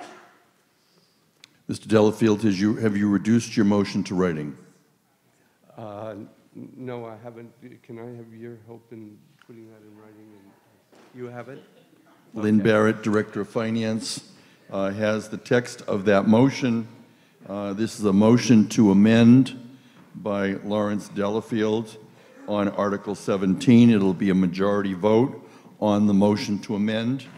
The language is to establish a minimum value of $1,000 for personal property assessments. That is the motion to amend. Any further discussion on the motion to amend? Hearing none, I'll call for a voice vote. All those in favor say aye. Aye. Opposed say no. Motion carries unanimously. We now have the main motion as amended. Any further discussion on the main motion as amended, which is to establish a minimum value of $1,000 for personal property assessments? Any further discussion? Hearing none. Yes. Peter Neville. We're debating the main motion, Article 17, as amended. Peter Neville, Precinct 10. Does this lock in the assessor to sending bills to everyone that has $1,000 worth of personal property? Would someone care to respond to Peter Neville regarding sending bills? Ann Dunn is the Director of Assessing, and she is coming forward to respond to Peter Neville. Yes, that would set the value to be $1,000 for personal property to receive a tax bill. Does it allow you any discretion? No, it has to be an allowable taxable value. I just don't put the $1,000 on it. Okay, I thought there was a question of value of time spent for people that had property values of $1,000 to, let's say, $3,000. It wasn't worth collecting. It's anything below $1,000 that we're asking to be exempt. It's below $1,000. Below $1,000. That's a minimum, a floor of $1,000. So I guess it begs the question for me, is it worth collecting for people that have personal property over $1,000 up to $5,000? It applies to the people that would pay personal property normally, and the minimum would be less than $1,000. So that anything below $1,000 would be exempt. Okay. Further discussion? Hearing none, call for a vote. All those in favor say aye. Aye. Opposed say no. Motion carries unanimously. And we now continue in our warrant to Article 29. Mr. McGregor, Planning Board Chair, Malcolm McGregor, moves the town vote to amend its zoning bylaw as most recently amended by amending Section 203-16, marijuana establishments, by adding the underlying text to the first sentence such that the first sentence as amended shall state marijuana establishments as defined in Section 201-3 of the zoning bylaw and medical marijuana treatment centers as defined in Chapter 369 of the Acts of 2012 and as amended by Chapter 55 of the Acts of 2017 are allowed by special permit in the light industrial districts. You have the further text. This is a two-thirds vote, and although your packet doesn't state it, it will be a roll call if it's not unanimous. Mr. Salerno. In a vote of 3-5-0, the Advisory and Finance Committee recommends the town meeting not approve Article 29. The majority of the committee felt the article was too restrictive with respect to the retailer's right to choose their optimal location, effectively diminishing the will of the voters in town meeting. Perversely, this article could force the town to allow retail marijuana shops in industrial areas directly abutting residential neighborhoods. In addition, while the original article sought to limit the number of shops to 2, this amendment makes it difficult to discern the ultimate consequences, particularly where it requires an evenly distributed placement, even though some industrial zones are entirely unsuited for this activity, such as the nuclear power plant. Those voting in favor felt that this article may help to spread the marijuana shops around town. Wynn Gerhard, Precinct 13. We're debating Article 29. This is a petitioned article, and Wynn Gerhard is the petitioner. Welcome. Thank you, Mr. Moderator. Yes, Wynn Gerhard, Precinct 13. I know we just went through an article that's somewhat confusing. This may also be somewhat confusing to people. The original petitioned article is on page 289 in your book, which is the one that basically says no more than 2 marijuana retailers in any one light industrial zone.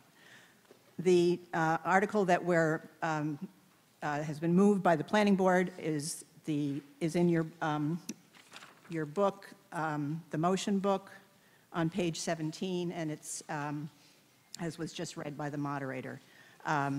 So we're focusing on the motion that's on page 17, which is rather long, but you can take a look at it. It basically, and I just wanted to give you a little bit of history, that this petition, the article with the petitioners, it was approved by the planning board, or recommended by the planning board on January 14th, and at that time they said that they felt it was a reasonable step to take to limit the number of marijuana retailers in each light industrial zone. In addition, it will minimize potential traffic impacts of having multiple retailers in each light industrial area of town. They passed it, and the select board also voted to support it on January 22nd. As Mr. Solano said, the Administration and Finance Committee did not recommend it. So I just wanted to, now moving to the article itself, the amended article, I know it's somewhat confusing and it's a sort of a large area to deal with, but I just wanted to be clear that what this article, this amended article, does not do. It's not a ban. There's been some materials passed around town that it's a ban on marijuana retailers. And I also want to say that I am somebody who actually supports marijuana retailers for the town. I think that it is important to add jobs and economic development and add to our tax base, and it can be an important source of revenue. So I personally am not against, if nobody minds, I'm going to call them pot shops just because it's easier. I'm not against them.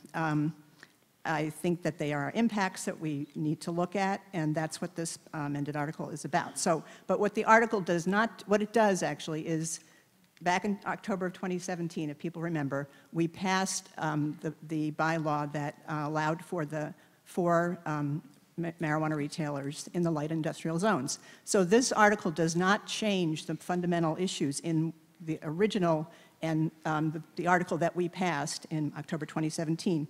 It doesn't further limit or change the major issues, which are that they're only allowed in light industrial zones and only by special permit. And it doesn't change the number, which is set by state law. It's 20% of the liquor licenses, and currently that's 4. So none of that is changed by this amended article. We're bound by Massachusetts law, which sets other things like buffer zones. I think that, yeah, the maps are starting to go up there. So the light industrial zone includes the 4 areas that were mentioned in the amended article. So this one is the Industrial Park Road that's over by Colony Place. This is Summer Street. This is Camelot Park. And this is the nuclear plant. And so those have been the light industrial zones. So since we passed that law, or that bylaw, all 4 applicants have gone, or have looked at and applied for location in the first map, which is the industrial park. And what's happened is that there have been 4 applicants. The town, the select board, has issued host agreements to 2 of them, and there's still some issues about the other 2. So I think at that time when the planning board issued the second host agreement and there were further applications, the select board actually asked for an opportunity to pause and to think about the impact of having all 4 applicants lined up in this particular one area of town.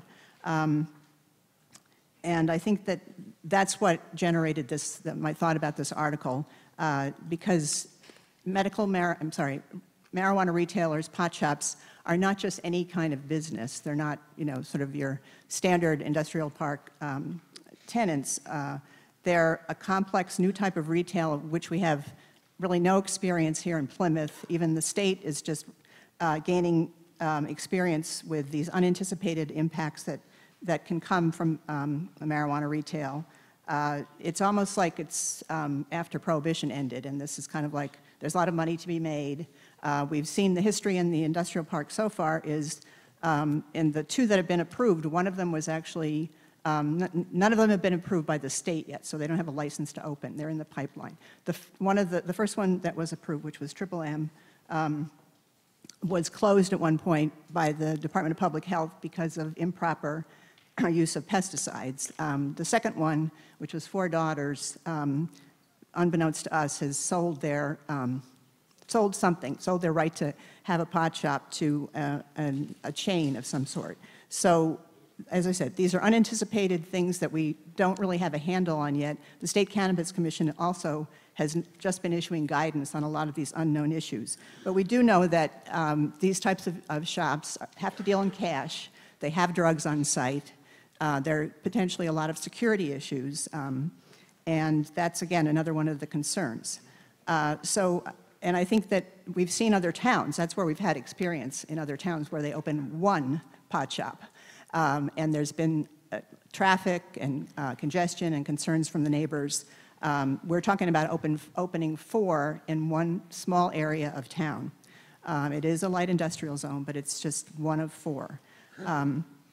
So now we have a chance, and that's what I'm trying to do. We have a chance to pause, I think, and think about some guidance and criteria for how to give these host agreements. They're very valuable business opportunities, obviously, and I think we need to be approached this in a sensible way. The Planning Board has indicated in their vote that some of the issues to consider would be of things like traffic, congestion, I would suggest also the level of both existing and planned retail and commercial development in the area. The Plymouth Industrial Park where the 4 applicants have focused, is actually has more schools in one part of town than almost any other part of Plymouth. There's the Rising Tide School, and there's 2 high schools for at-risk youth, and there's the Boys and Girls Club. And I think we may disagree on marijuana, but I think we're all concerned about proximity to our kids and protecting our kids. And as I say, that particular zone, as opposed to none of the other 3 areas of the industrial zone have a school within the zone. This area has 3. I've talked to the director of the Boys and Girls Club, who is very concerned about this. State law requires a 500-foot buffer around schools, but it doesn't protect other areas like the Boys and Girls Club where you have minors congregating. I think that when we first, back in October 2017, when we thought about options for marijuana retailers in Plymouth, you may remember there was another alternative suggestion to allow them throughout town in retail and commercial areas. And we opted not to do that. We opted to go this route just in the light industrial zone because we were concerned about proximity to retail areas, residential areas, proximity to schools. We thought the light industrial zones wouldn't have that issue. They wouldn't have proximity to schools. They wouldn't have proximity to residential areas. But in fact, again, the Plymouth Industrial Park, where they're all focused right now, abuts West and North Plymouth, which are some of the densest residential parts of town as well. So we do have, there are these impacts and burdens, but I also want to emphasize that these shops will also bring benefits, like I mentioned, things like jobs, good jobs, economic development, and access for consumers to marijuana. So I think it's something that should be evenly distributed around town, both for the benefits that we can get, but also for potentially to mitigate these impacts. So that was really the idea, to have some criteria and some way to have guidance and looking at these unknown entities, really. We've seen what's happened in other towns. We are one of the few towns in the area that is allowing retail marijuana. None of the cities and towns on the Cape are allowing it. Wareham has one. I think Kingston almost has one. So from what we've seen in other parts of the state, there's up demand. When ours open in Plymouth, as I say, no one on the Cape will have access in their city or in their town. I think we're going to see the negative impacts happening, and the idea is to not concentrate them all in one area that has schools, traffic already. We all know that area around the industrial park has both Colony Place, Crescent. There is a lot of traffic there in the area. The Boston Globe reported recently that the rate that the State Cannabis Commission is going and approving these is so slow that it's probably going to take 3 years to have enough retail marijuana shops distributed around the Commonwealth so that you won't have this kind of like herd mentality when they open in a particular area. So I guess I just wanted to once again go through these.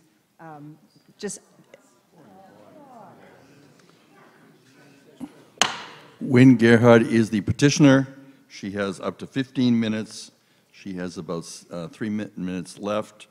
And please keep your remarks so that they're not redundant. Thank you. Okay, I just wanted one last thing, just so you can, again, everything about this is somewhat confusing, but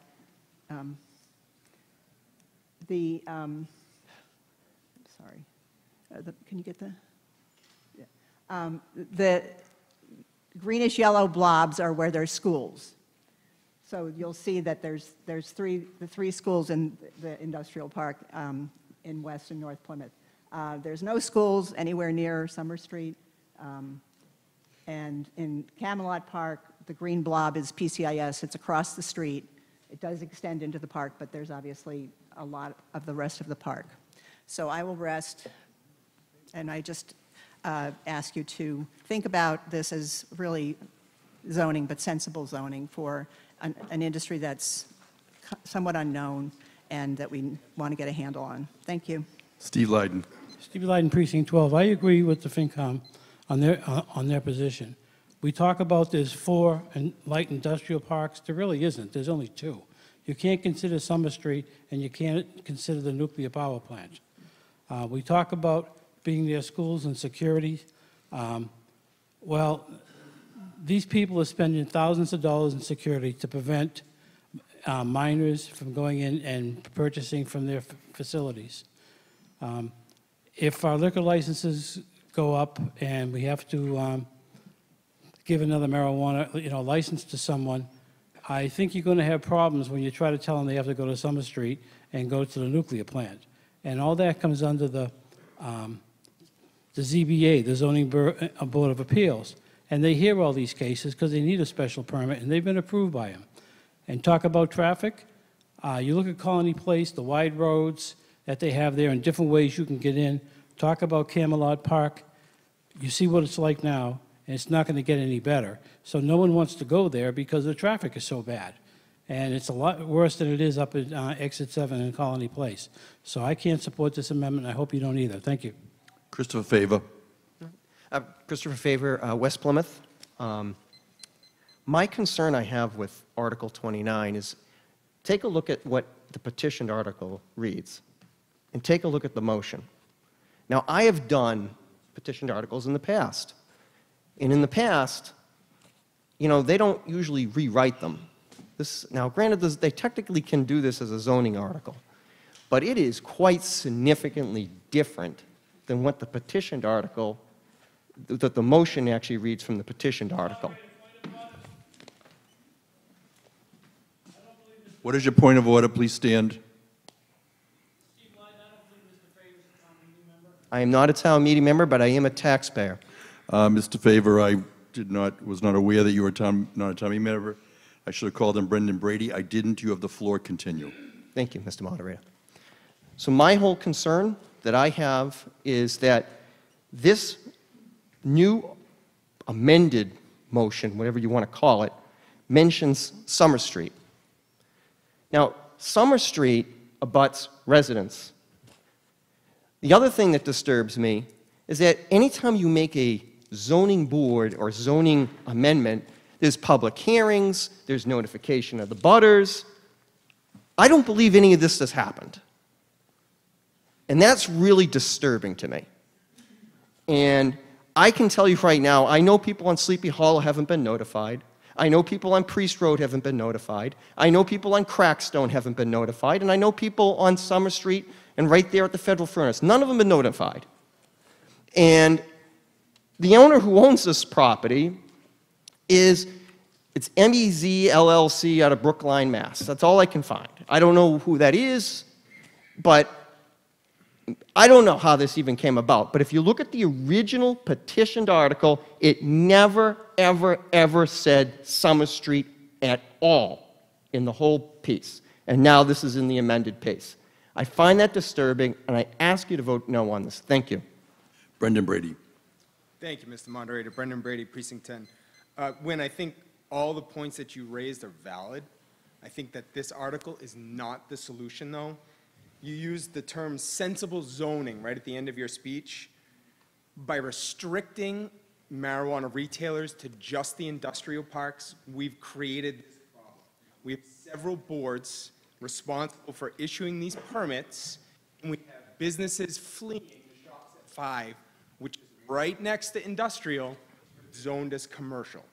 I think in the fall what we need to do is expand the allowable areas to commercial so that we can make better access to available space for these retailers and not restrict it all into these industrial parks. The solution is actually expanding into commercial and not restricting to industrial. No. Thank You've you, had a Mr. chance to speak. Please come forward. Thank you. Denise McFarland. I'm a resident, not a town meeting member. I just ask that you vote no on this, not because I'm not for sensible zoning, because there are quite a bit of unknowns. The law is still worked on. It's not even set in stone yet. They vote on the law every day. You can go on the Cannabis Control Commission website and see the difference. Every Thursday they post a new law, a new regulation. With all due respect, Mashpee, Barnstable, and all of the Lower Cape are allowing recreational marijuana. Sandwich, Falmouth are allowing medical marijuana. So there are marijuana pot shops that are going to be in the vicinity of this area. It's not just going to be Plymouth and nowhere else. Also, I feel that before town meeting votes on anything, either this meeting or in the fall, that you strongly consider an ad hoc committee to look at how the law is changing constantly and do sensible zoning by educating. Right now, I don't feel like anybody is educated on this. You can't be. No one can possibly be educated on something that is constantly moving and changing. Thank you. Amy Hine. Amy Hine, Precinct 14. So it was said that the selectmen are in support. I would like to hear from them. Anyone care to speak on behalf of the Board of Selectmen regarding Article 29? Kenneth Tavares is Chair of the Board of Selectmen. Mr. Tavares. The decision by the board was based on the fact that one area was being concentrated, and we thought that it should be spread out. That it's pure and simple. It was just that so many of them were going into one area. So and I do agree with the last speaker. This is changing, and I must say that I think we're going to be back here many, many more times in the next couple of years trying to figure out exactly what the state has handed us. Wynn Gerhard. I think we have a motion. Mr. Howe.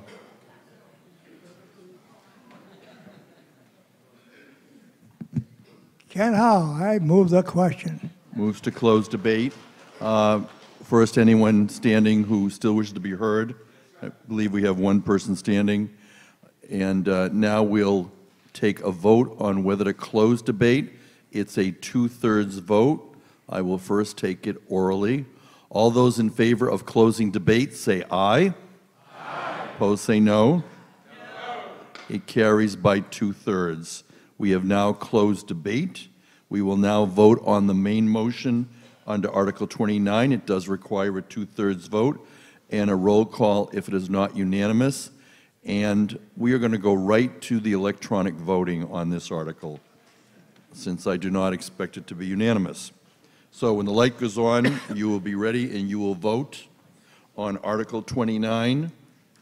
The green light is on. You have your 20 seconds. We have 135 elected town meeting members. You're voting on the main motion as printed in your motion packet.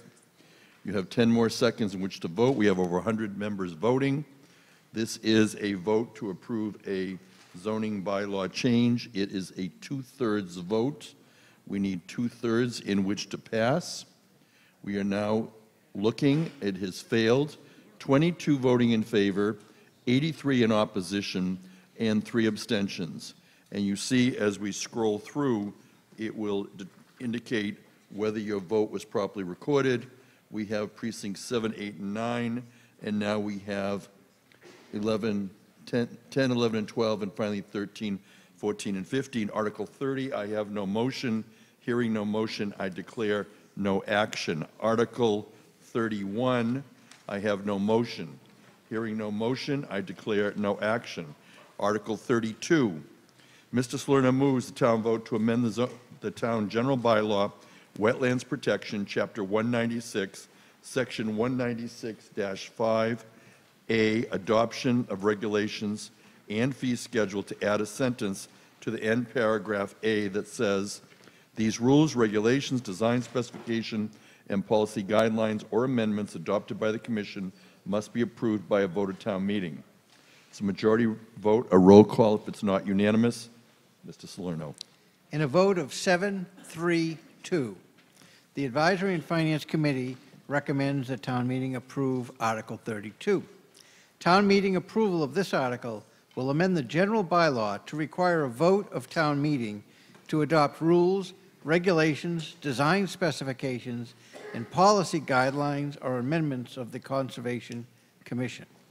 Those voting against, while recognizing the reality that Conservation Commission rules could be construed as de facto land use regulations, felt that the wording of the article was too broad, didn't delineate which types of regulations should be subject to town meeting, and potentially affected even routine housekeeping rules that every other committee can set for themselves. Thank you. Mary Ellen Parker. This is Article 32. It is a petitioned article. Mary Ellen Parker speaking. Thank you and welcome. Mary Ellen Parker, Precinct 7. For reference, this is a summary on page 305 of the FinCom report. The article simply proposes to reinstate into the bylaw a sentence originally included.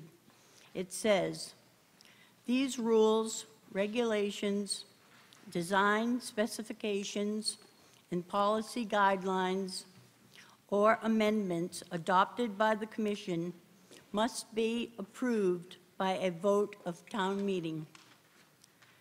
There was no objection at the time of sentence removal, believing if it did not work out, we could change it back. In the long run, it has not worked out. No touch and no build buffers have been created that are more onerous than the resource areas they adjoin. At first, waivers were negotiated. Buffer policies made the process predictable and reliable. Nowadays, there is no firm policy other than the regulations mean what they say. No touch means no touch, and no build means no build, period. It is unreasonable and does little to nothing to protect wetlands. For example, stone steps from a deck to beach stairs across lawn to avoid trampling could not be had. The stepping stones do not interfere with performance standards for a coastal bank. They do not destabilize the bluff or interfere with sediment supply. This amendment is a ratification clause intending a check for balance. Presently, there is none. It is for our legislature to take a common sense look at what the commission proposes.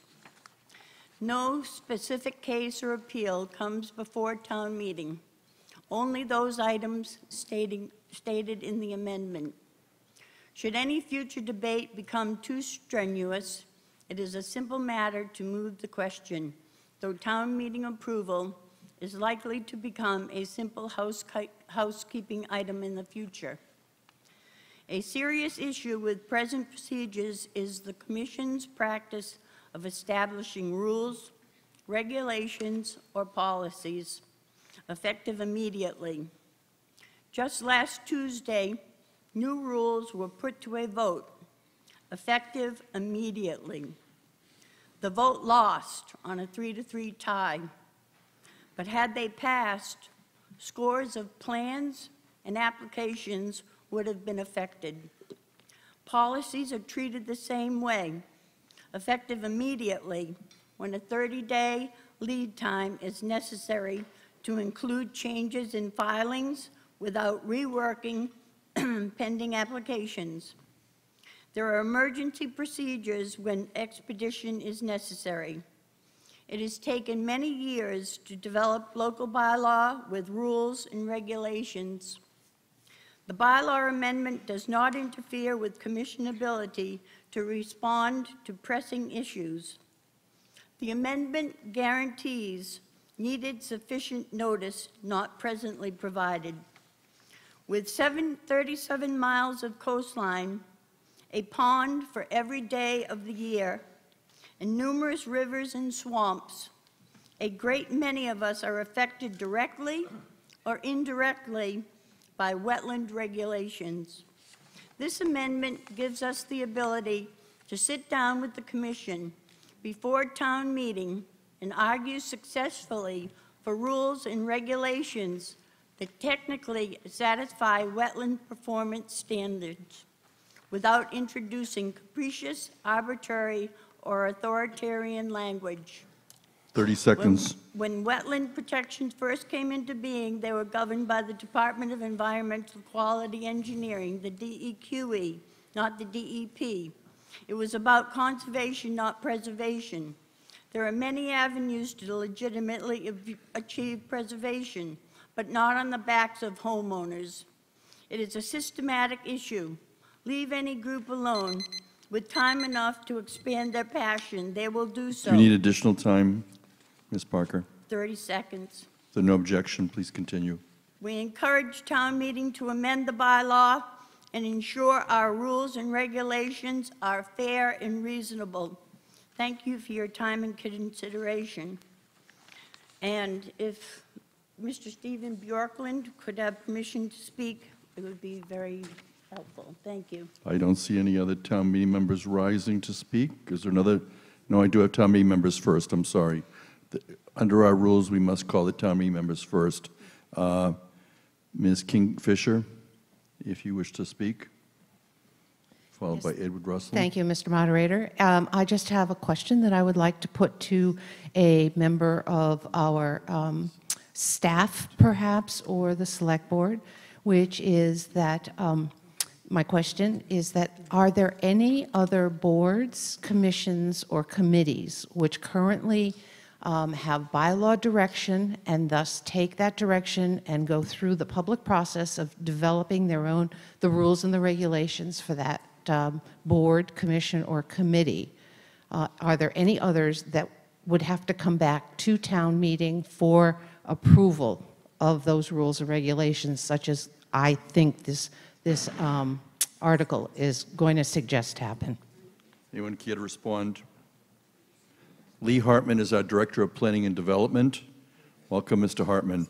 Thank you.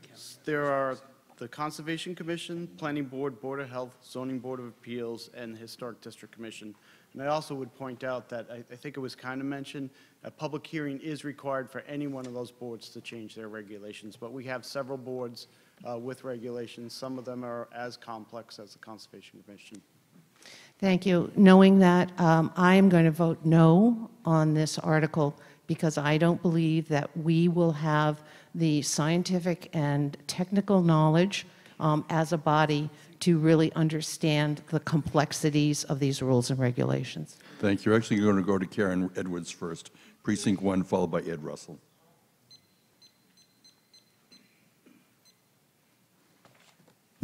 Hi. My name is Karen Edwards. I'm a town meeting member from Precinct 1, and I've also been on the Conservation Commission for over 4 years now. And I just wanted to read a short passage here. Conservation commissions were created to administer the Wetlands Protection Act. That's a Massachusetts General Law 40. And Plymouth has also adopted their own bylaw, Chapter 196. Any decisions made by the commissioners can be appealed to the DEP. So if a homeowner is unhappy with not accepting a permit, they certainly can go to DEP. And then beyond that, they can also take it to court. And that's because, you know, it's not right for a homeowner to be at the mercy of just one local body. And that's why they do have those checks and balances, and they can do that. And also, it's been listed that there are only 4 conservation commissioners. There are 7 conservation commissioners.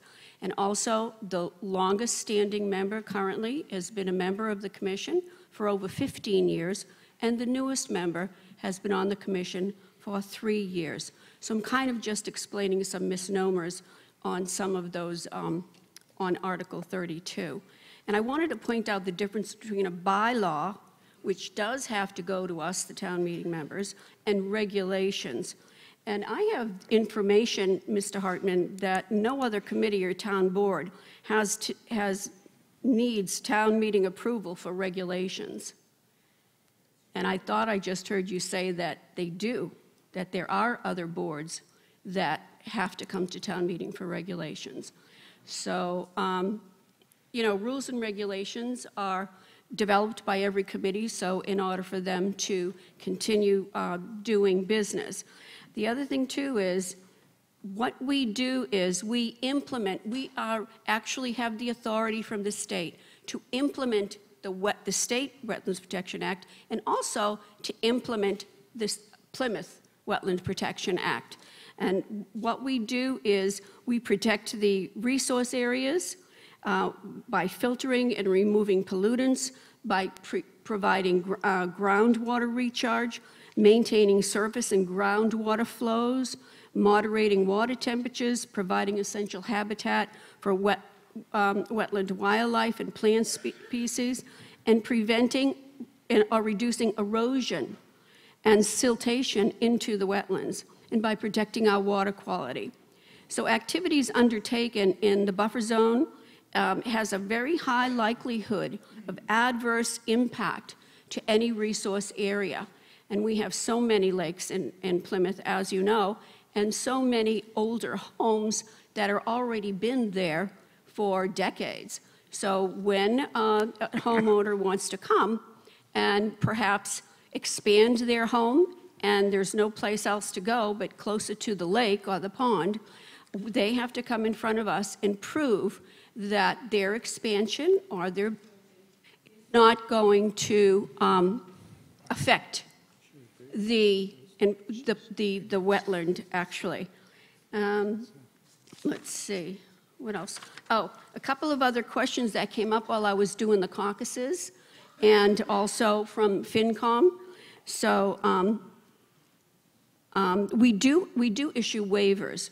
When a homeowner comes, it's up to them as the applicant to prove that there are no other alternatives for them to place their septic tank, for them to, you know, add stairs as an exit, for instance, and there's no other alternatives. So they have to prove that, and if they do prove that there's no other alternative, we do issue a waiver, and yes, we do allow them to continue to do their project within the buffer zones.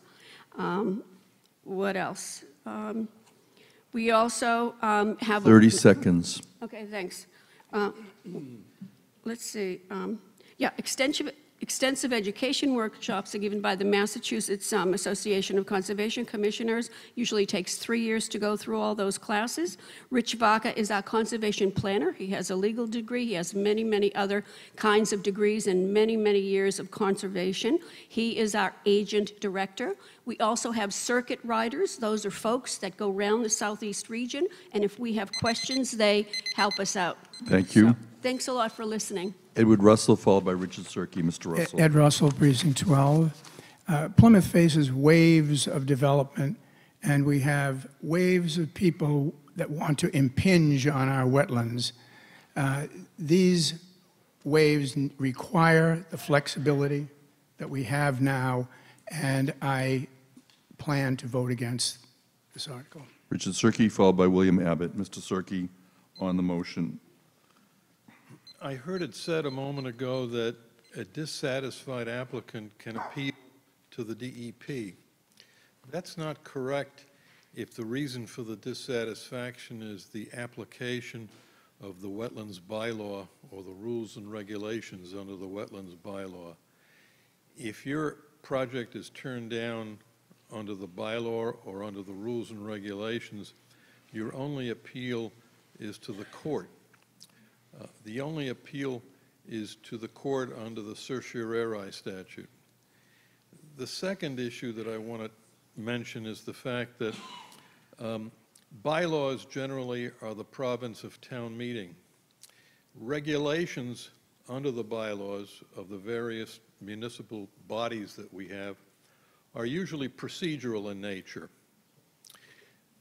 The regulations here for the Conservation Commission are more than procedural in nature. They're substantive in nature. And there's a point at which a regulation that's substantive in nature really is a bylaw masquerading as a regulation. And when a regulation is substantive, I think it's a bylaw, and I think it needs to come before the town. Otherwise, basically, we see a Conservation Commission that has the potential to enact policies that otherwise would be bylaws and would have to come before the town, but because they're called rules and regulations, they can do them on their own. So I support Mr. Salerno's motion to vote in favor of this article. William Abbott. Mr. Moderator, I hope we defeat this article with a very large no. It seems obvious the intent of the article is to weaken the Conservation Commission. And we heard 10 minutes here of various ways they think the Conservation Commission is being too tough. If anything, with the onslaught, certainly the part of the town of our precinct and that part of town which is coming with the development, the hundreds and hundreds of units, we don't need to relax the restrictions with respect to pond shore development and ocean shore development. We need the Conservation Commission carrying out the bylaw seamlessly with the Wetlands Act at the state level. They always do the two together. It works well. We've had many, many cases. They're dealt with at the same time. It would be a total muddle for this town meeting to get involved to try to write the regulations for the Conservation Commission. I hope you vote no. Betsy Hall. Betsy Hall, Precinct 12. I am hoping that you will vote no on this article because we just voted an article to protect our water. We just voted to create a water protection district for our drinking water. And the Conservation Commission, because of the number of ponds and lakes and rivers and streams throughout our town, when they protect a lake, a pond, a river, then they're protecting our drinking water. And I live on a pond. I've lived on a pond for 20 years, and I have never found it onerous to protect my pond. In fact, we pump our septic way up from where our house is on the pond, way up to almost to the road, which is like 500 feet. And we do that with 2 pumps, and it costs a lot of money, but we're glad to do that. The Conservation Commission asked us to do that when we bought our house. So that was to protect the pond, to protect our drinking water, and also to protect the drinking water of all the people who live around us. So I think that anything that weakens our Conservation Commission weakens the protection for our water supply, our drinking water. So I ask you, please vote against this. Daniel Gorsica. We're debating Article 32. Dan Gorska, Precinct 13. So This proposed change that I'm in support of, we're not technically affecting the regulation. What we're saying is we want to be made aware of what the changes are and have the right to vote. And I just want to say, if we can vote a $230 million budget, then we are more than qualified to vote on Wetland Protections Act or other regulations that the Conservation Commission would like to enforce. Thank you. Patricia McCarthy, Precinct 5. I move the question. Motion to close debate. We have anybody else standing cares to be heard? This is not debatable, and at this time, I will do a voice vote as to whether to close debate. All those in favor of closing debate say aye. Aye. Opposed say no. The motion carries. We have now closed debate on Article 32. It's a majority vote, a roll call if it is not unanimous. I will go right to the roll call. I think we have enough division here. So get ready to vote, and when the light goes on, you will vote on Article 32, the motion that's before you. We're waiting for the light to come on. You'll have 20 seconds in which to vote, and town meeting members can begin voting now. 135 town meeting members voting on Article 32. It is a majority vote on this article, and we're doing our roll call now. We have over 100 town meeting members who are voting on Article 32. And as we count down the seconds, we see 106 have voted, and we now have the completion of the voting. It fails, and 38 voting in favor, 66 in opposition, 2 abstentions. We'll scroll through. At this time, I call upon Kenneth Tavares, and he is Chair of the Board of Selectmen. Mr. Tavares. Thank you, Mr. Moderator. In view of the hour, I'll be very quick. I would first like to say thank you to the Finance Committee for hours and hours of work. And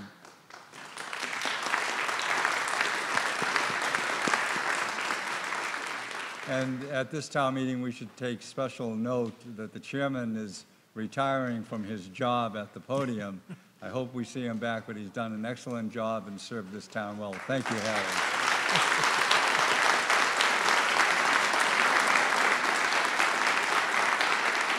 To the moderator and the town staff, thank you. And to each and every one of you as town meeting members, thank you for the hours that you have put in. We realize that this is strenuous. You've done it, and you've done it well. Thank you. Kevin Canty, Vice Chair, Advisory and Finance. And while Mr. Canty is coming up, I'd like to thank Mr. Pizer and Pearl Sears from the Clerk's Office. I'd like to thank the Assistant Moderators, Nicole Manfredi, Brian Alosi. Special thanks to Jeanette White, who works closely with me as administrative support. Kevin Canty. Thank you. Town meeting, in light of the hour, will keep my comments brief, but I did want to take a moment, just as Ken Tavares just did, to thank Harry Salerno for his service to the town. He's been on the committee longer than I have, and it has been an honor to serve with him over these years. I'd like to specifically, I think the town owes him a tremendous amount of thanks for all the work he's done. Specifically call out 2 aspects that I think we should all be grateful for. The first is the large volume of work that the chairman of the Advisory and Finance Committee has to do in order to put town meeting together, make the report and recommendations, and do all of it for $0. And we are very thankful of the effort that you've put in. I would also like to thank, more personally, I had the opportunity a few years ago to run in an election with Harry Salerno. We were running against each other.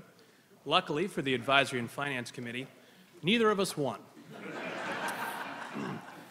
But whether I was running against him or sitting next to him, whether we were on the same side of an issue or whether we disagreed, Harry Salerno has always conducted himself with the utmost respect for everyone. He has always been kind to those around him, and his first and foremost concern has always been making sure that this town runs better and serves the citizens as well as it should. And we are all better for his efforts, and I thank him very much. Thank you. Harry Salerno, Chair, Advisory and Finance Committee.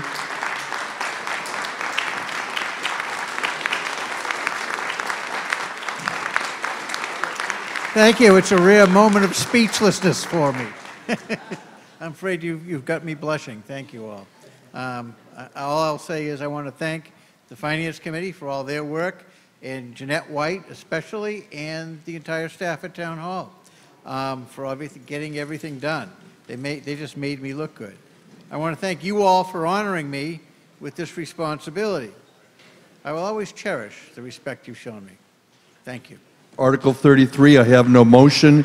Hearing no motion, I declare no action. Mr. Salerno, your final motion? Move to dissolve the meeting. Mr. Salerno moves to dissolve the town meeting. Any discussion? Hearing none, call for a vote. All those in favor say aye. Aye. All opposed say no. Motion carries. This town meeting is dissolved at 9:55. Thank you.